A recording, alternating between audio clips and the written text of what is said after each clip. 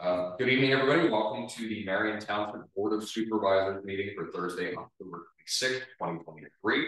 The time is now 7:01 p.m. Our first item, as always, is the pledge of allegiance. Rise. And to the republic which stands one nation under God, indivisible, with liberty. As always, our meeting is recorded. We ask that you silence your cell phone, or please set them to vibrate so we can have a certain flow of the meeting. For anybody that is interested, we do have masks and hand sanitizer up here. First item on the agenda is the Brandon Sweeney is the only one on the list. Thank you. I was going to give that to you, public comment, but we're good. That all kind of, instruct. Normally we have the approval of the minutes. However, the minutes for the September 23rd workshop meeting, the September 28th Board of Supervisors meeting, and the October 21st workshop meeting have not completed yet. So we'll table that until the next meeting. In terms of the treasury report, do you have anything that you'd like? Not really. The funds, the ARP funds were transferred over from saving into the that was done just a few days ago. We're going to be able to close out one of the escrow accounts that we have for holding tank, so that property owners will be refunded their amount, which is a small fee associated with the agreement that needs to be reported, terminating the holding tank agreement, and Colin's office will send us the bill, and then we're done with that. So handling all the escrow accounts actually got easier once I got the hang of tagging all the account issues that I need to do, and Full Make is very helpful with that. But other than that, those are there for everyone to review. So thank you. The culverts, yeah, we agreed to that several meetings ago. Yeah. So the budget is not technically, yeah. Mm-hmm. Okay. Those are helpful. Those other funds. Yeah, but that was the shit that we essentially moved that out of the saving account over to cover the difference. Thank you for running out the actuals. I'll let me update the numbers for the budget after the workshop meeting in November. Again, if there's any revisions or anything that you want to add to things we need to focus on. Yeah, we're gonna speak about that at add a cycle between meetings. Send me a text. I'll send it to you. So yeah, and then I'll just what my concerns are for the upcoming year. Okay. At this time, we'll open the floor up for public comment. Oh, thank you. I completely glanced by that. So I'll make a motion to approve the payment of bills for October 2023. Peter. Aye. Irene. Aye. Jim. Aye. Okay. At this time, I will read the public comments. I do know that we have a number of people from Stonecroft, as I mentioned before, here for the item 13 about the conveyance of that deed. That's kind of in flux right now. I know they have signed in, but we ask that when you're making a public comment, please stand at the podium, try to project, again, for the reason that we're talking in the way that we are, so that the microphone does capture everything for the Zoom and for the recording. You go first. You need to get up and talk to the microphone, please. Thank you.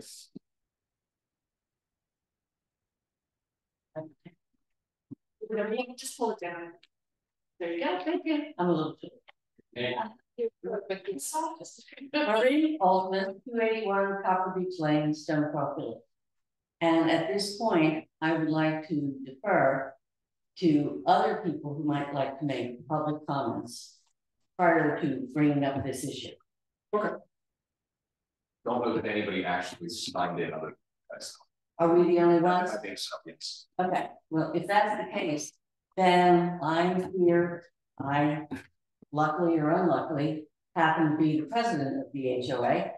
And so I'm here simply to find out for what that the supervisors feel that this is necessary and what are the valid reasons for pursuing this. Okay, so I think that's probably the best answer. Yeah, I'm happy to answer that. So the declarant of your development, the developer of your development, mistakenly conveyed land within our right of way to the HOA as common element, okay? We still own the land because it was never the developers to convey.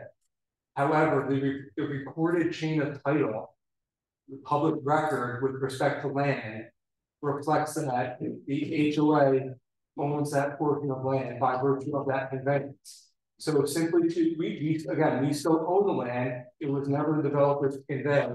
So what we'd like the HOA to do is simply, and the township would fund this, and I would prepare the deed. It just execute a deed that gives us back that area of right of way, so that the chain of title in the public record is proper. Let me raise this question. That tract of land, that piece of land, is part of a couple different parcels that make up lot 215, which goes to making up our required open space. Yes, so if I can interject one thing here, and I think this is where the confusing element comes from. The ownership aspect for that particular deed or portion of the deed is not about ownership of the land itself. It's not like we're going to go out and build anything. It's so that the paperwork exercise, the documentation aspect of it, reflects the correct ownership of the right of way of the road specifically. It's not subdividing individual pieces of parcel. If you had, let's say, maybe a parkway that went through a property, a walking path, or something like that, you're not actually changing the underlying ownership of it. It's just correctly recording and reflecting the fact that the township has I guess maybe an interest might be the right word, but we have a legal interest in a portion of that. Do you not already have an easement on that? Which it's part of the plot plan that shows as an easement. And that part of it is counted towards our open space. Yes, it's so what? Even if it was a right of way, it's still count towards your open space. It would. Again, we're not going to build a shed on it. Or no, I understand. Yeah. However, if you do take ownership, was the original property that was a farm and then sold for development way back in probably 2019. 90 something or other when it was first started, was that property line not to the road? I would assume that the right of way would have been there on that road, but then that's a totally different deed that was then subdivided and split up and cut 6 different ways to Sunday. That's again where you have to update the paperwork.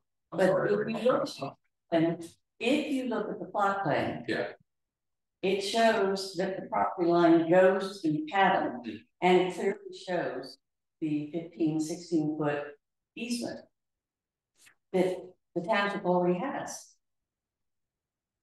They're concerned. We're talking about William Penn Boulevard. We're talking about the boulevard. Okay. And we're talking about the why and the wherefore and the valid reason for pushing for this. Because it just, frankly, we're just scratching our head. It doesn't make sense.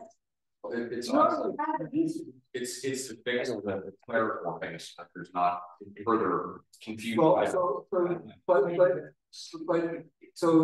this was a concern was originally raised by Chuck, but technically you are right. If we still have a right of way, regardless of the owner, that is true. If we actually own the land and it's not a right of way, then the conveyance was improper. If we have right of way, then we still have a right of way despite the true owner of the underlying land. That is correct. You still have right of way to put in electrical lines or run sewer lines or do whatever, but it just doesn't make sense that the township is going to have to spend money to redefine the map. The HOA definitely is not going to spend money. Wait. No, we're not. You don't have to redefine any map. It's not changing any plot plans or anything. It would. No. It would change the plot plan. No, not at all. This is purely on top of what's there. This is not anything that is getting anything resurveyed or remarked or remeasured. And Chuck, keep me honest on this. This is purely just It would have to be resurveyed, no, and it would have to have a new plot plan, no. because we would not have an as-built plan. Well, no. So you're not changing your plan at all. This is all It's just the part of ownership of that area, just Okay. like all the other open space lots, just like your individual. It's just conveying the ownership of the land that's already been defined by the subdivision plan. You're still going to have somebody come out and redefine it, resurvey it, redo no, whatever. all of that is We're already. not changing the boundary or anything. The boundary will be changed because you're moving it from the. It was already identified on the subdivision plan as a separate part of lot 215. No, it it was was not. area number 8. It's defined as separate. There's a separate legal description for it. It's a separate legal description for it. That's what we do. That, no. But I do hear what you're saying. Oh, sir. Just for a moment, sir. If that has not appeared on any of the documents that we have. So if we could see, this is where the confusion comes in. We would be perfectly happy to work with you. We're not trying to be unreasonable about the whole thing.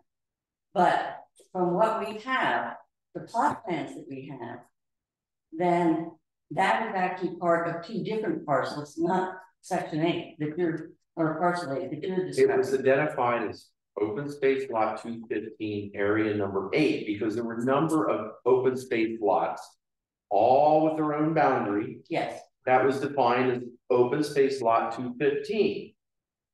all Okay. together. Well, They all had separate.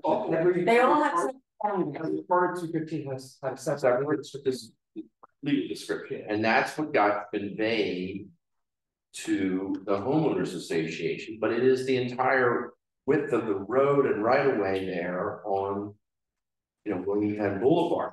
But I do hear what you're saying, that the land could be retained by the HOA because the township has a right of way. But I think the way that, I'd have to look again at the deed. I think the way the deed was written, I don't know that it acknowledges the right of way. Well, I guess the question is, did we have rights to the road as a right of way, or did we own the road in fee simple? I don't think it was owned in fee simple. It was. I don't think it. but clearly on our plans, that we're looking at. And maybe you have different plans, I have no idea. Landmark has not been overly forthcoming with as-built plans. And I believe that one of the agreements, and the township should have them, as-built plans, which we do not have. As far as built plans, the developer has submitted as-built plans relating to the NPDS permit and some of the stormwater management facilities that was submitted to the Berks County Conservation District as a requirement to close out the NPDS permit.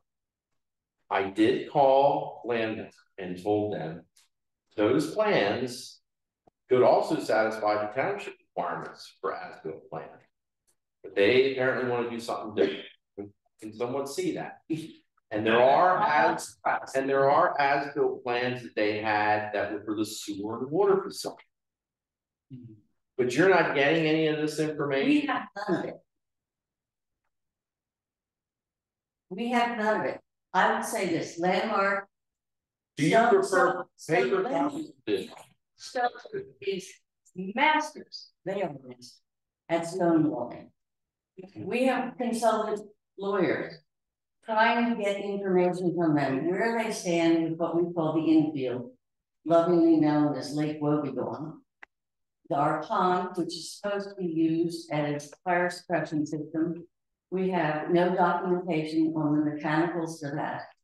We have not an as-built plan for even the clubhouse, frankly, with all the mechanicals there. And so then the township comes in and says, well, we're going to take a piece of the land and we're going, for crying out loud. Well, it's What are we working with here? it's not. Been conveyed Yeah. to you in the first place. It's like selling you the Brooklyn Bridge. Here, I'm gonna give you a piece of paper, you now own the Brooklyn Bridge. Do you really own the Brooklyn Bridge? No. This is just correcting that Yes. I understand, before we go one step further though, we would like to all be on the same page and looking at the same information. Do you prefer paper copies or digital copies? Gentlemen, Digital. digital please. Who would those be sent to? You can send it to me, and I believe Peter has my email address. Good, and if not, I'll certainly scan it. Yeah, we're good. And I will share it with the rest of the board. But you can understand, I have had to. we're working in the dark. And that's unfortunate. I had to reach out to the developer's engineer and request copies of plans that they were submitting to the Berks County Conservation. I'm not surprised. We've done something. And we have gotten nothing. And we have had a lawyer talking to their lawyer, and their lawyer is dragging her feet, trying to get back to us, or not getting back to us. So you understand why we are reticent to do anything. Understand. I will, because I think it helps clear up a lot of misinformation. If you have the documents that we're all talking. The accurate document. Yes. The accurate document? Yeah, as built. Okay, and as. What we have is from the original plot plan. Understand. I'll tell you what, I'll just get that information to you. And hopefully that will help fill in the blanks. Okay, now I have a small question. I think I can. Is that as built recorded?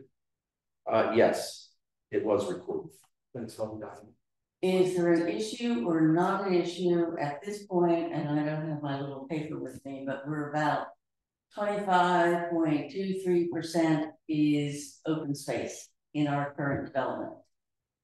I understand under the current combined Western Berks zoning ordinance for a community like ours, active adult residential, 30% is required. That's something new. That's for something. Fine. Well, that's for something new. That, yeah, so Well, the development occurred before we joined. But make a non-compliance a greater non-compliance. You don't have to be compliant with it because yes, your development existed before that. I just throw that out there. Yeah. so there's Pre-existing non-conformity. Yeah. Generally to expand a pre-existing non-conformity, you need zoning relief, but that's not happening. yeah. Because it's. We don't want anything to come back and bite us where we don't want to be bitten. Now that would only really be a problem is if, let's say, that you had a huge field next to you that was going to be the next phase of housing. You had a pre-existing non-conforming situation. Mm-hmm. You either have to go for zoning relief or you have to remedy that the next phase of things. That's not really an issue that becomes My next question would be, this may be, but I'll leave it open to you. Guys. If the township now owns that strip, right up to, and there's a buffer zone of evergreens that are planted there, and based on what I understand, you're almost up to the trunk of those evergreens. I think it's just to the back side of the side. Yeah. It's, I thought we were talking 15 feet in. From the center. From the center of the road. From the center, and I don't think it's 15, it's more than 15. But it's in the center. But regardless, what's your So, point? okay, maybe what we need is, could you let us know specifically with a drawing of some sort, so we would understand like, what you're talking about? Because I will get you the exhibit or the copy of the recorded exhibit and the legal description that went with open space lot area number 8. well, legal description is wonderful. I'm not a lawyer. So There's a plan. There's a legal description, a written description, and there's an exhibit. that would be very helpful. Yeah, it's like a word problem where it explains everything. I get that, Yeah, and I could work that, but that's my little brain gets tired doing that. Okay, would any of the other gentlemen like to ask me? Sidewalk. Okay, Sidewalks, just like in any other community, going down through, rules, any community, you're responsible for the sidewalk along the frontage of your property and your curb. You're responsible to maintain it, you're responsible to remove snow. Removing snow, what if it becomes, Landmark recently, I think it was about a year, maybe 2 years ago, it had serious spalling going on. And so they replaced the sidewalk. It's in good shape now. And probably by the time it's in bad shape, most of us will be pushing up the daisies. But should it fail again, then that falls on. It is the property owner of along the frontage of that sidewalk's responsibility to own and maintain it. In the case of like the public area, it would be the HOA being the owner of that property. Yeah, how do you do it internally? I'm just talking about along William Penn Boulevard where you're adjacent to a township right. Right. When you're internal now, that's all private right. How you deal with that on your part is up to you. Well, you as the HOA. created a problem. Oh, No, you have, because I'm thinking about it, because what you're going to, if you bring it, is there going to be any strip that is still HOA in there? along William Penn Boulevard. Yeah. That is not private property owners backing up to it. I don't recall. I have to look at that exhibit to make sure. I don't want to speak out of turn. Yeah, you have something that the HOA would have to handle collectively rather than. Well, because we then say Susie here and George here and. No, it's the, I'm fairly certain that's it. They're still by the It's still HOA. an HOA's responsibility. Yeah. Maintain. Because if you go right up to an individual property owner's property line, then you're going to then make them responsible for that. But they have frontage on another street internal, so you can't, probably wouldn't be fair to have a property owner responsible for frontage internally and extra. But internally, it's all up to the HOA. Yeah. No, I understand what she's saying. If you have somebody where the front of their property obviously has a sidewalk, the back also has a sidewalk on it. That, Well, we don't have sidewalks in the community. Oh, that's right. Issue. We have some open space. And if your property goes right up to the property line of the whole community, and there's a dead tree there, and it's not HOA property, it's your property touching it, then you have to take the dead tree off. Well, this is going to be the same thing. This is going to be your property is touching township property owned. You see what I'm saying? Yeah. Then that person is going to be responsible for that. I don't want to misspeak, so it might be best to just give you the And I things like that. get you the plans, then you can dig through them all you want. And follow up with any questions there. I'm just, as you present it, I'm seeing how this can present further problems for us dealing with this going forward. And we're trying to avoid problems for everybody. That's all. We understand your frustration with land. We have the same frustration with land. What is really happening is they conveyed property to you that they didn't know. They didn't know it in the first place, but they conveyed it to the HOA. Colin has contacted their attorney and asked him to change it. From which that development was divided. Actually, I think it went to the other side of the road. But then the road went through the property. And the road went, and the road of right away went through the property. Keeping either street requires landmark. Okay. This thing is a disaster, and it's Landmark's problem. They put all these problems for internally in the development, in which I live in as well. And for us, they don't answer anything. They don't answer you, they don't answer us. Colin has contacted their attorney about this issue And I have. 20 or 30 times. Oh, All okay. the hardwood. It's what they pull. Yeah, and if they had done this correctly and just conveyed the deed in the way that was needing to be conveyed for purposes of the right way, none of us would ever notice it. I wouldn't know that anything had really transpired outside of you guys. Well, Either it's standard action to convey, right? But they essentially the work with the bridge example, they gave you Irene's car without, they own the Irene's bar, so you're under the impression that it's yours, and in some capacity, when you got the money in the waters, it is still your property. It's not like you're taking. On the plot plan and everything that we have. Yeah. It's that Stony Village. Yeah, and That's what we're basing on. All the everybody is basically, God forbid, a pipe underneath there is bad, it had to be replaced, we have. yeah, and You can still do it. whether it's recorded correctly or not, you're absolutely right, you still have that right. You can go through there and do whatever you want. This is just making sure that it's recorded correctly, so there's not something weird. So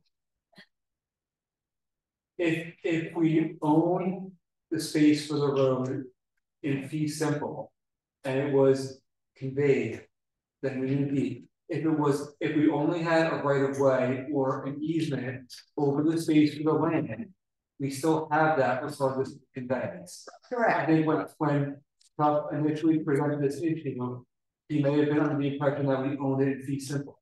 And or how it was described. To the extent that we don't own it in fee simple, and we only have a right of way, that right of way would not change regardless of the underlying owner. That is correct. And if that's the case here, I mean. That's what I understand. Okay, well, then it's foolish. And, but that's what I'm wondering. But let me just say it this way. What difference does it make? You can say that either way. Yeah. More than anything else. So, doesn't make any difference. no, it does. It does. Hey, bro, don't fix it. Agree. It only makes a difference if we own an outright in fee simple. If we have a right of way, it doesn't. Our interest in the land doesn't change regardless of the underlying money. Okay, because you have if you own land in fee simple, that's absolute rights. You have the full rights. Right. If you have right of way, obviously you have limited rights to pass those for purposes of a road. Okay. If we own all of the rights, in a regular warranty deed, and that was then improperly conveyed, we want it back. But to the extent we only have a right of way and we have the right to use the road because of that right of way, our right of way is not affected regardless of the underlying ownership change. So there is a difference, and one renders the issue moot, whereas the other one doesn't. Is that? Okay, we're remedy a clerical error. It was just a mistake in paperwork from our end of things. From your end of things, you're saying, what difference does it make? It's just a clerical error that needs to be fixed, period. From our perspective, because you don't have all the information, it makes it a little difficult to say what the heck is this error in the first place. And Chuck is hopefully gonna give you the information and I'll look at it again, share it with you, yeah. plus everything else that happens. We frankly, fully acknowledge that you have right away there. Shows It's ownership of the land. It's always belonged to the township. What? Well, we're not sure.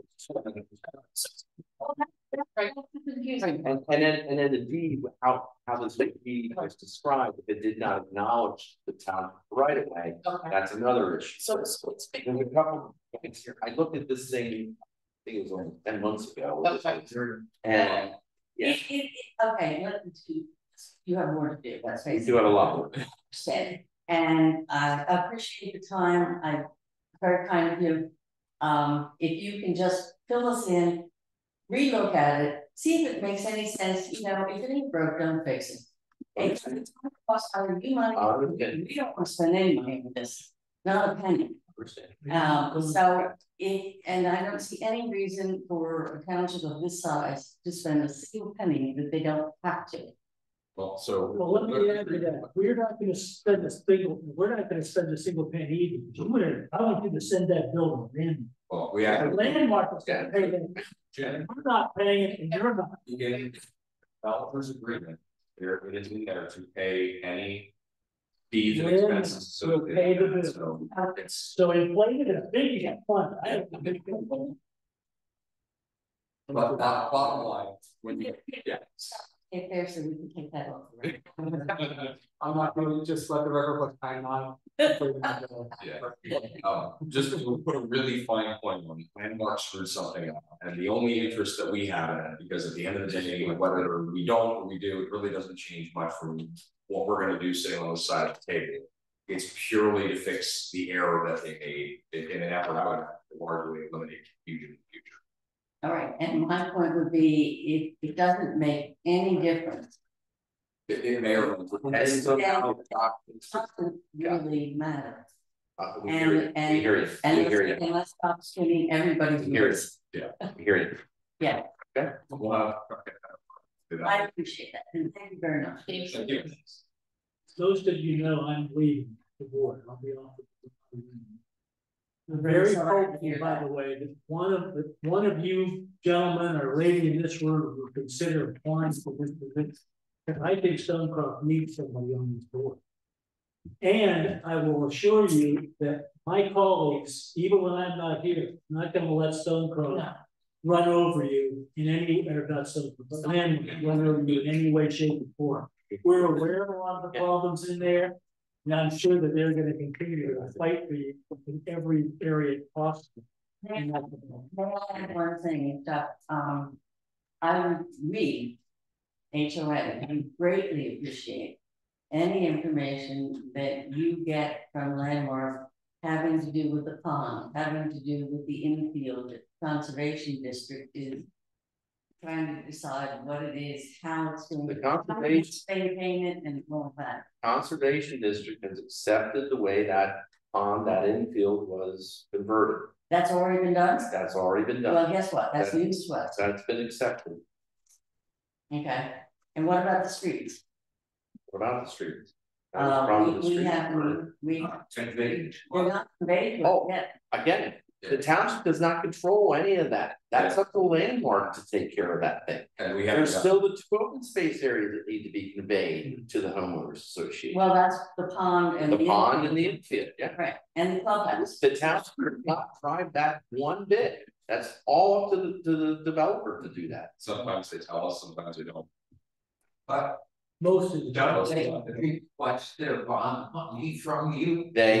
We have not received a request to release that bond money. Okay, as far we have not received as-built plans yet. Those are the last components of closing this development out. Hopefully, this board will not give them that money back until every piece of that property is done. I mean, I'm sure Peter saw all the pictures. Chuck, you weren't here at this time, but the pictures. Yeah, come on.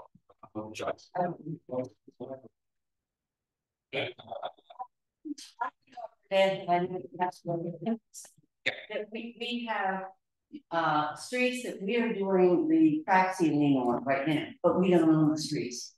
We have why would you do? Because down the road, if we don't do it now, it's going to cost them more later. I get it. So you're saying that Landmark has, they threw up their hands years ago, okay. and the HOA board, long before us, for some reason, did not realize that they did not own the streets, and they've been maintaining the streets for all these years. We've been paying for all the snow removal, all the crack sealing, all the maintenance for all of these years. And realize too, the roads are some of them are 15 years old now. And we became aware of this only essentially the more or less current board and a few years before. But from what was it, 2010 was the first resident that went on. And it was like half resident, half Landmark. And that delightful gentleman didn't know up from down. And he did exactly whatever Landmark told him to do. And so, and then he came to light. Oh my gosh, we don't own any of the streets, any of the finished streets, any of the unfinished streets. It was only a couple years ago that they started to plow the ones with the final phase of development, and they paid for the snow removal. And suddenly you're going, wait a minute, why are they paying for it? Oh, that's right, they own it. This is what we've been dealing with. Send them a bill for past 3 years.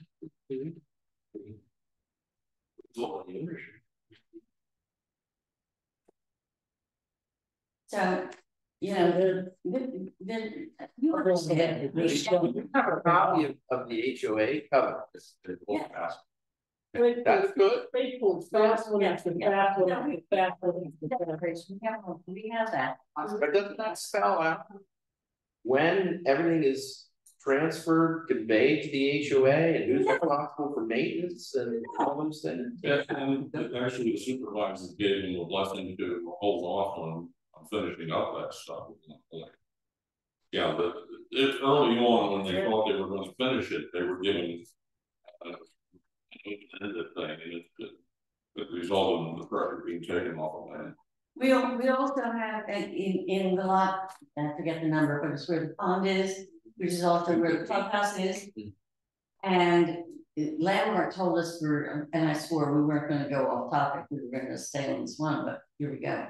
But landmark told us at build out, that final build out, we're going to fix that parking lot because it is a tripping hazard. Have they fixed it? No. Have they said they're going to fix it? No, we're walking away. They go, just here, stand though, that parking lot is nothing the township has financial security. It's part and parcel of what was supposed to be finished properly. So. And the bond money was released. The township gets financial security to ensure what would really be considered as public improvements. The utilities, the roads, and so forth. But it doesn't mean a parking lot. It doesn't have anything to do with the clubhouse. You know, there's not money there to ensure that those private aspects of your community are completed. They are turned over to us. If they are turned over in less than safe conditions.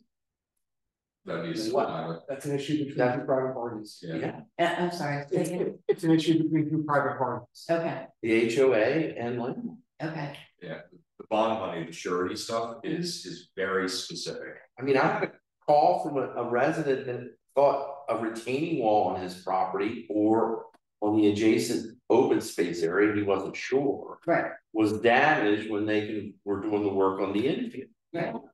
And he thought that the township had money to make sure that retaining wall was corrected, and that's not the case. The question is, the township has bond money to make For sure certain things. Yeah, and that's It's not carte blanche. No. It's not carte blanche, and I know it's for certain streets, certain sewers, certain, lights, certain, whatever. It's very, very specific. Yeah. And it'll get to a point if there's only so much in there. In that account, they'll walk away. Yeah, I get that. No. Yeah, been there, done that.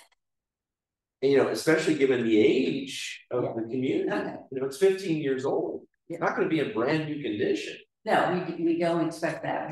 I guess, having been told for a number of years, just wait. You understand? That's unfortunate that was done. And now they're not delivering.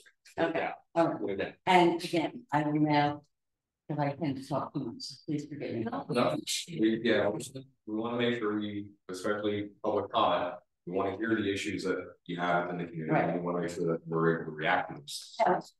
And a public, there were private thing versus a public thing, all that. But as far as this other thing, let's see if we can work this out and see if it makes sense to do it or it doesn't make sense. Yeah. And I will thank you, gentlemen and ladies, for your time. Thank you. Thank you.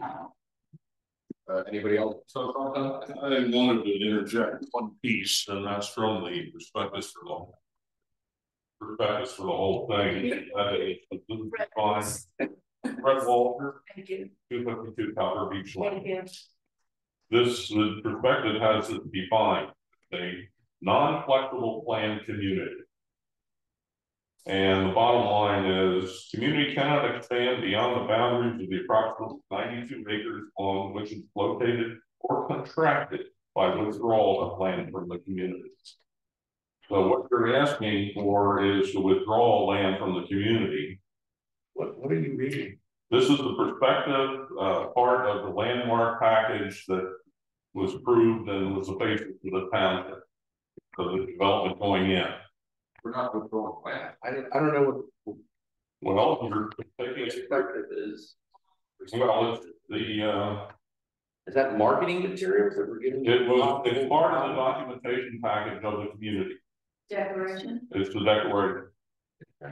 And if you also, for reference sake, the original property lines are the same property lines on both on the original farm documents and on the current landmark documents. So the property lines haven't moved. And the original farm documents did show an easement and a dedicated right of way. The same thing. It's not labeled on the landmark plan, but it's on the original property. But the bottom line is, take 92 acres, that means you have to redo all the development plan package to show that being removed. Well, if we need to, we can certainly talk about this next meeting, but I think it's important that we get the documentation so that we're all kind of on the same wavelength here. Look at it and see where we are. Exactly. Because my understanding is we're not changing any measurements, we're not changing any lot lines, we're not having to redo any plans. It's literally a reporting of essentially that strip that you saw there in the sense of it being right of way. We already have the right of way by legal definition. It's just the slip of paper was written somewhere that says yes, Marion Township has this right of way. Well, And that's unless the deed was screwed up. But again, that's a bigger other problem if that's the case. But rather than churning, I think it's important that we give you the material, give you a couple of weeks to ruminate on it. And if there's additional questions, we can certainly revisit that and get you for the next meeting. You may look at it and go, okay, I get it now. And at which point we just kind of sit down, figure out what we need to do, and move on to place. So we could do it in township meeting, or we've been doing it. Well, I mean, the only difference between doing it in private is you can't have all three of us at once. You can't have forums. Right? So if you wanted to talk to one of us individually about it, or like call Sue or something like that, you certainly could do that. But the best forum to have a panel discussion like this is right here in the meeting. Yeah. And honestly, the workshop meetings are really easy. Yeah, they're very laid back. Let's do that. Workshop meeting. They're very relaxed by comparison. The Thursday night meetings are overly stuffy. Yeah. But come and sit down, pull up a chair, and we can discuss it. And we could even ask Chuck, for example, if there's a known situation where yes, a bunch of us are going to miss the Saturday meeting, we can maybe apply Chuck with some coffee and donuts about being here on Saturday. It'll take a lot more than that. But he's Scotch. Off the record. So with that said, do we have any more public comments? One little thing. Yes. Can you in here? And consideration of Loganberry works. How far down on Wheelpin Boulevard does Upper Marion Township service? And when did it become William? That's the Sun. Yeah, where's the line? Yeah. Yes. To the edge of the open space field there. Okay. Marion Township goes All the way. Okay. into Wilsonburg. Okay. So the whole is raised in one. Yeah. Yeah. It looks like close to 2,000. I could be wrong. Yeah. The number of maps around the back these days. You're probably right. It probably, and I have the fullest of faith in Sue. She said past the dip in the road there. Maps will show it too. That more parts. We cut the grass. It's probably Okay, do we have any other public comments? Okay, seeing none, we'll move into the main items for discussion. The first is the Act 537. And conversation with Joe Baldos today, reviewing the packet that they have put together as the draft for the special study. You guys have gotten a chance to read it. It's very good. It's very informative. Colin, you can make a couple of corrections, or I should say corrections, changes based on some feedback that I had, and he would like you to review it before we adopt it as a board or publish it out. The stipulation that I had was I wanted to add some additional consideration into the tapping fees, the financial consideration section around the holistic nature of the cost, because I went through an exercise with them and said, like, okay, if we're postulating, let's say 5 million out of the 9 million for funding, that leaves us with this, which breaks down to about $20,000 per household. Yep. When you say, yeah, 20,000 over 20 years, initially, that doesn't seem so bad. Okay. But the asterisk on the end of there is look at it per month. When you take it 20 divided by, or that number divided by 20 divided by 12, it's still about $50. And that does not include the technical fee or the operation and maintenance that you have to pay walls from every use. So you'd be looking at a bill per household in excess of $200. I was like, I think that's important to put in that draft study to highlight the sheer specificity and task that is probably for this project. We can't expect households any Friday, let alone those on fixed income, to support a $200 a month increase in cost of the work. So it's completely unattainable. Yes. Do you expect the DEG to understand that? They one it's black and white one. Yes. But they, you know what they'll say? Well, I mean, if they say, oh, well, that's fine, but I want to have that there. That way, if you do have to push back at some point, or look, this is not financially viable, right? And next year kind of deal. You know, you're eventually. We're and I'm kind of bracing for the eventuality of this, but I want to have that in writing. Joe agreed, where we can lean back and say, look, we called this out early, that if we can't get enough granted funding, our special study details kind of financial situation that we have within the residents of that corridor. You can't expect this. It's not sane. It's not rational. So hopefully we're some little pieces of the armor that when we actually to use it will be properly prepared. Joe said we didn't have all the final numbers, so I read the original one that he hands out to just a different one via email, or was that the same one? It was the one that I forwarded it up. It's the one that's right at work Monday to Tuesday.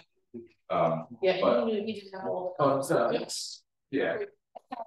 That one, that makes me more confident. That's one of those things. It's scary on the surface, but one of the things that DEP don't say, like, it's not gonna do that bad. We've got funding for this and the other thing. They're only looking at like 75% of the picture. They don't assess the fact that you're gonna have to spend money and do things to decommission your old system, build with sand, crush it, whatever. You're gonna have to pay for the actual physical installation of the pipe from wherever to the curb. You're going to have to pay the tap fee, and then you're going to have to pay the actual cost of treating your waste every month. So when they say, oh yeah, it's only $75, like we funded it so that it's $75 a household, you basically have to tack another 75 on that. It's $150 a month. So we as a board, and Jim, I know you're stepping off, unfortunately, but whether it's me or Irene or whomever up here, we need to be cognizant of having to look at the picture. Otherwise, we get suckered into something that's going to sting us. If you want to turn this into a ghost town, just put this sewer system. So you'll have a sewer system. There will be a sewer system and nobody here to use it, and nobody here to pay for it. So that's the state of that. Otherwise, it's in good shape. It is a very good narrative, yes. What I'm going to do for our town halls, I'm actually probably going to incorporate a lot of that, and I'm going to be working on this for the next couple of days. But the format that I'm thinking of, and I'll send out a draft for you guys to get your ideas and criticism on, is I'm going to do it in the timeline format. That we have past, present, future. We break it into 3 sections. Talk about the past, give people a quick primer on it, the dates Act 537 was put in. First county plan was submitted, and DEP just kind of rolled with it for 40 years. There was some needs assessment done, and yes, we probably could use this, but we can't afford it, so try again another time. But just get kicked down the line, until here's where we are now. Plan got submitted, plan got approved. We can't hard pull it because this would be the result. We get sued, we get fined, etc. And then the future. What are we doing to move forward? How are we approaching this? How are we getting prepared for this? How are we trying to get funding? And just kind of highlight what to expect, what we're doing, why we're doing it, and what we're looking to try to achieve in this long. It's a thing. But a lot of the stuff that Joe had in there is going to be very good supporting material to help hopefully explain this in a way that people will understand the position of we might have to do this. If we do, the only way we're going to go quietly on this is if there's enough funding. Otherwise, we will dig in, and if we have to lawyer up, we have to lawyer up. None of us want to do that. I'm sure DEP doesn't want to have to do that, but we may have no alternative. So I won't beat that point too much. The segue is to item number 2, which is the sewer management. Hydroterra is working on that. Also, Staaby the guidance booklet. The only change that I saw, which Kimberly's working on, is the graph that has the 2 years, 2 years, 2 years. It was not right. Okay. She said something still wasn't right. She's still working. Yeah, I saw the draft copy, and I did it. I didn't even stop to read the little like chart thing, but the actual content of the S&P manual is very good. So once that's all finalized and Colin gets his seal of approval, we'll get that. That is the only change remaining, because I did provide my feedback already. Good. Okay. And just there's so much you need to. Do you want Well, when the booklet is ready to be adopted, we can take a motion on it, but it's not ready yet. Okay. So we'll do that. We'll do that. And then we can put it up on the website and things like that. And we're going to go kind of on the theme here, the sewage management program resolution, which is 2023-5. We can't adopt that until the ordinance is adopted. And did I? Oh, I did. Sorry, geez. Thank you. I have everything shrunk down so I can have like 3 pencils straight. The revised on-lot sewage disposal system ordinance that was advertised in the Reading Eagle on October 12th. So if my mental math on number of days between is correct, we would have to do that at the November board supervisor. No, it's ready. It's ready. It is approved. Unlike salvo and zoning amendments, you only need to advertise any other ordinance once at least 7 days before a meeting. Oh, okay. I was 20 days. So the ordinance is ready to be enacted tonight, and just for recollection, it does impose the obligation on the pumper or hauler to observe the fullness when pumping those systems and pursuant to our schedule. Okay. So and the resolution, it's bifurcated because the resolution specifies how pumper and haulers should submit that information to the township. So to the extent that hydroterra system changes in the future, or the township prefers to obtain information another way, we don't have to advertise and enact an ordinance, but we can update how we want the information by resolution. Perfect. Yeah, just to put a little quick recap on that. This is for some of the SEO related changes, a change that would allow those that have an on-lot system to have the pumper hauler do the inspection. It just outlines a framework and some requirements about how they would submit that information in through the township to the DEP. So presently the practice of the township was to have the SEO on site observing and inspecting the olds, and that was inefficient and costly. Yeah. So now we're requiring the pumpers to do it. Yeah, and we're going to have to keep tabs on that, or more specifically, hydroterra is going to have to keep tabs on that to make sure that we have conformity to that. But this will change that, which I think is for a lot of people's requests, make it easier on them because it's one less thing in the equation there. You simply call the pumper hauler, they come out to do the thing, they inspect it, and then they fill out the requisite paperwork with us. They fill out the form online regarding the viability of the system, and then they get a auto-generated receipt that the report has been filled out, which the pumper hauler then has the obligation to provide to the property. So do you know if any of the local pumper haulers have contacted the office about anything? Oh yeah, we're getting reports. They're here good to get this done. Yeah. Good now. So, seeing as I was off on the number of days required for advertisement, I will make a motion to adopt 2023-1 as advertised in the Reading Eagle. Second. Roll call. Peter. Aye. Irene. Aye. Jim. Aye. Okay. Yes. Okay. Thank you. Thank you. Okay.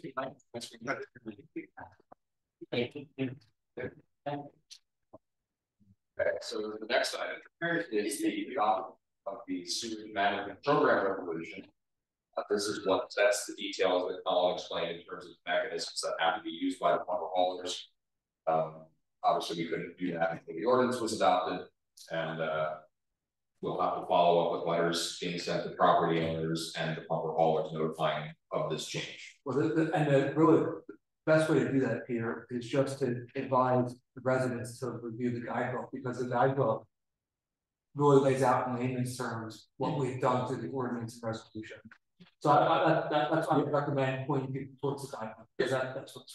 Yeah, so one of the problems we may face, so we're going to put it up on the website, but there are a lot of people in the community that don't use computers. Right? So what I was thinking, mailing list, so we're getting out letters to everyone, because Kimberly and Joe are very aware that we have mainly a mailing and phone call and word of mouth community, so they're taking care of all that, and Sue is they're working with Sue to update the list of people, so we're on top of that. And I think I'll put a link to the full guidebook in that letter, but knowing that there are going to be plenty of people that will not have access to the computer and they may have questions. Yep.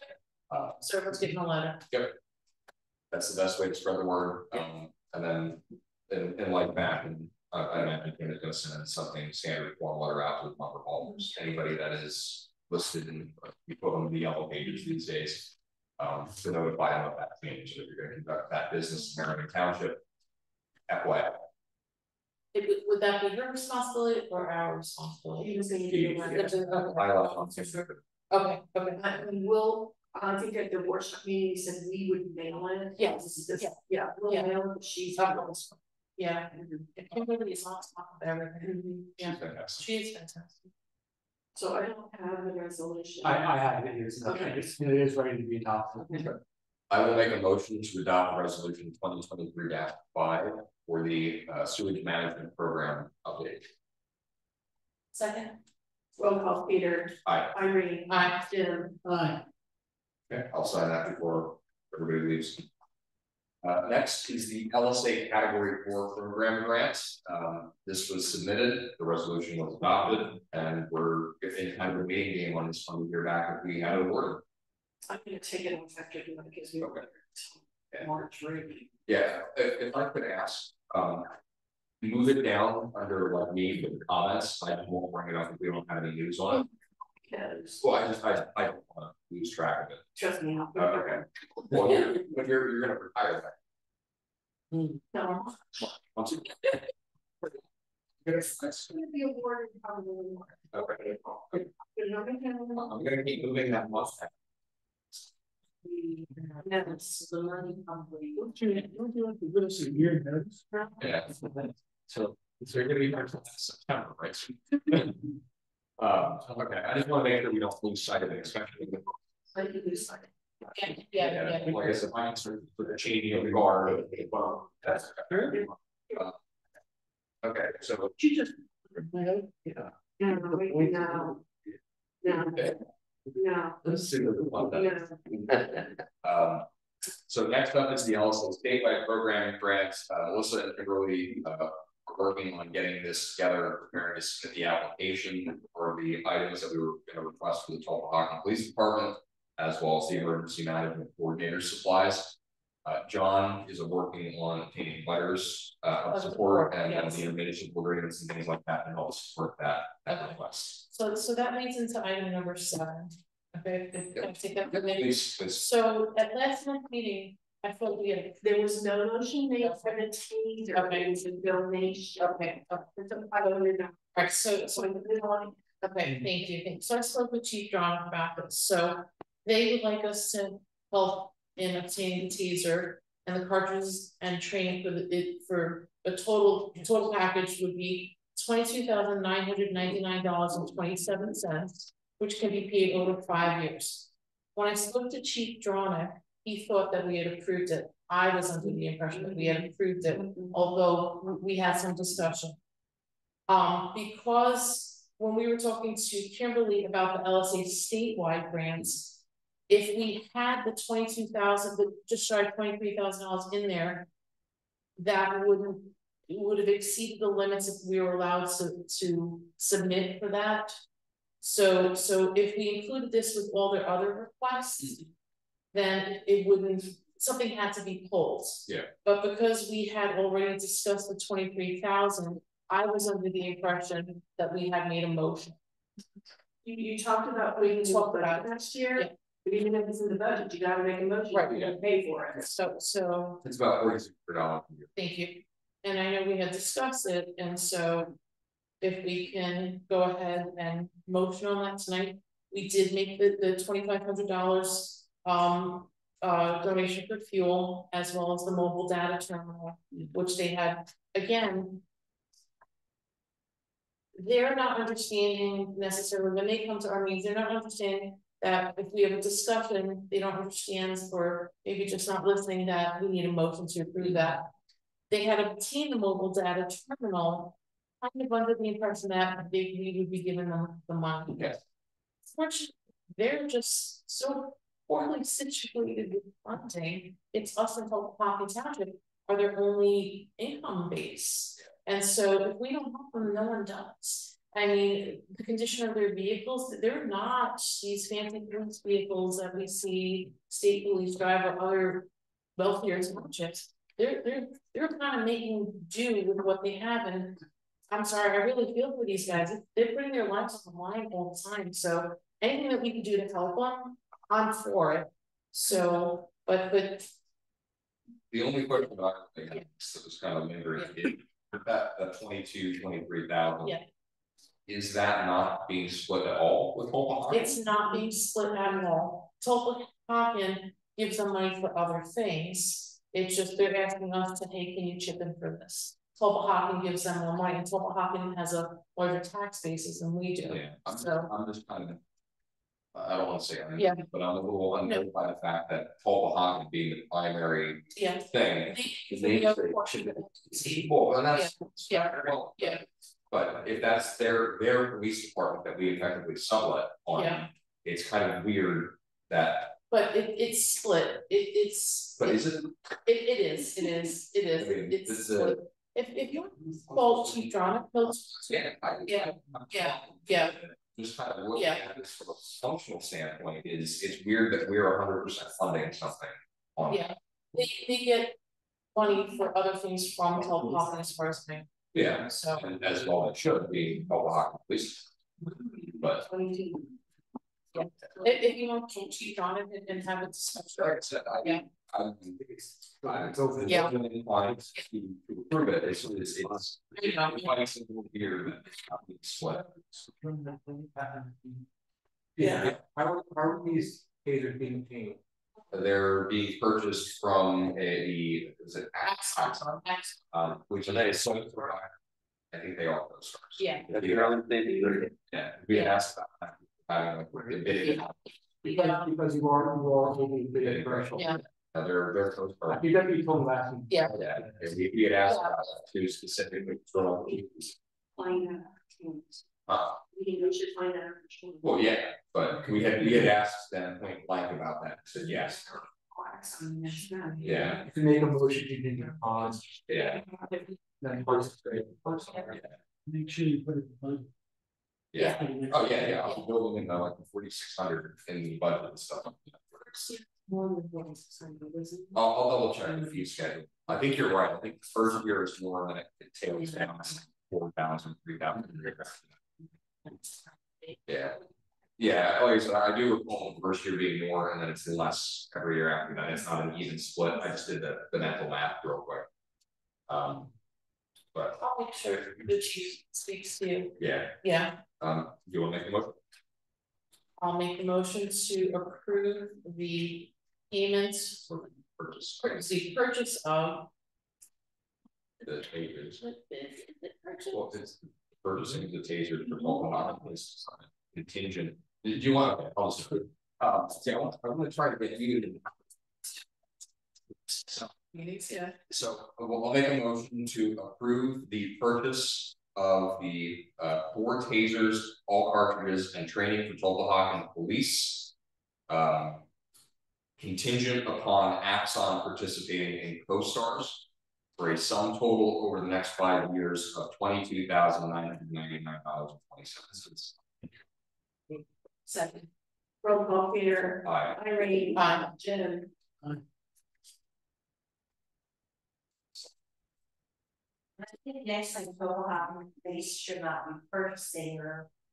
Until we do that, we don't. Agreed, so, but I think they thought we already approved it, Yeah. it's a mistake on. But- Yeah. Yeah. Well, Yeah.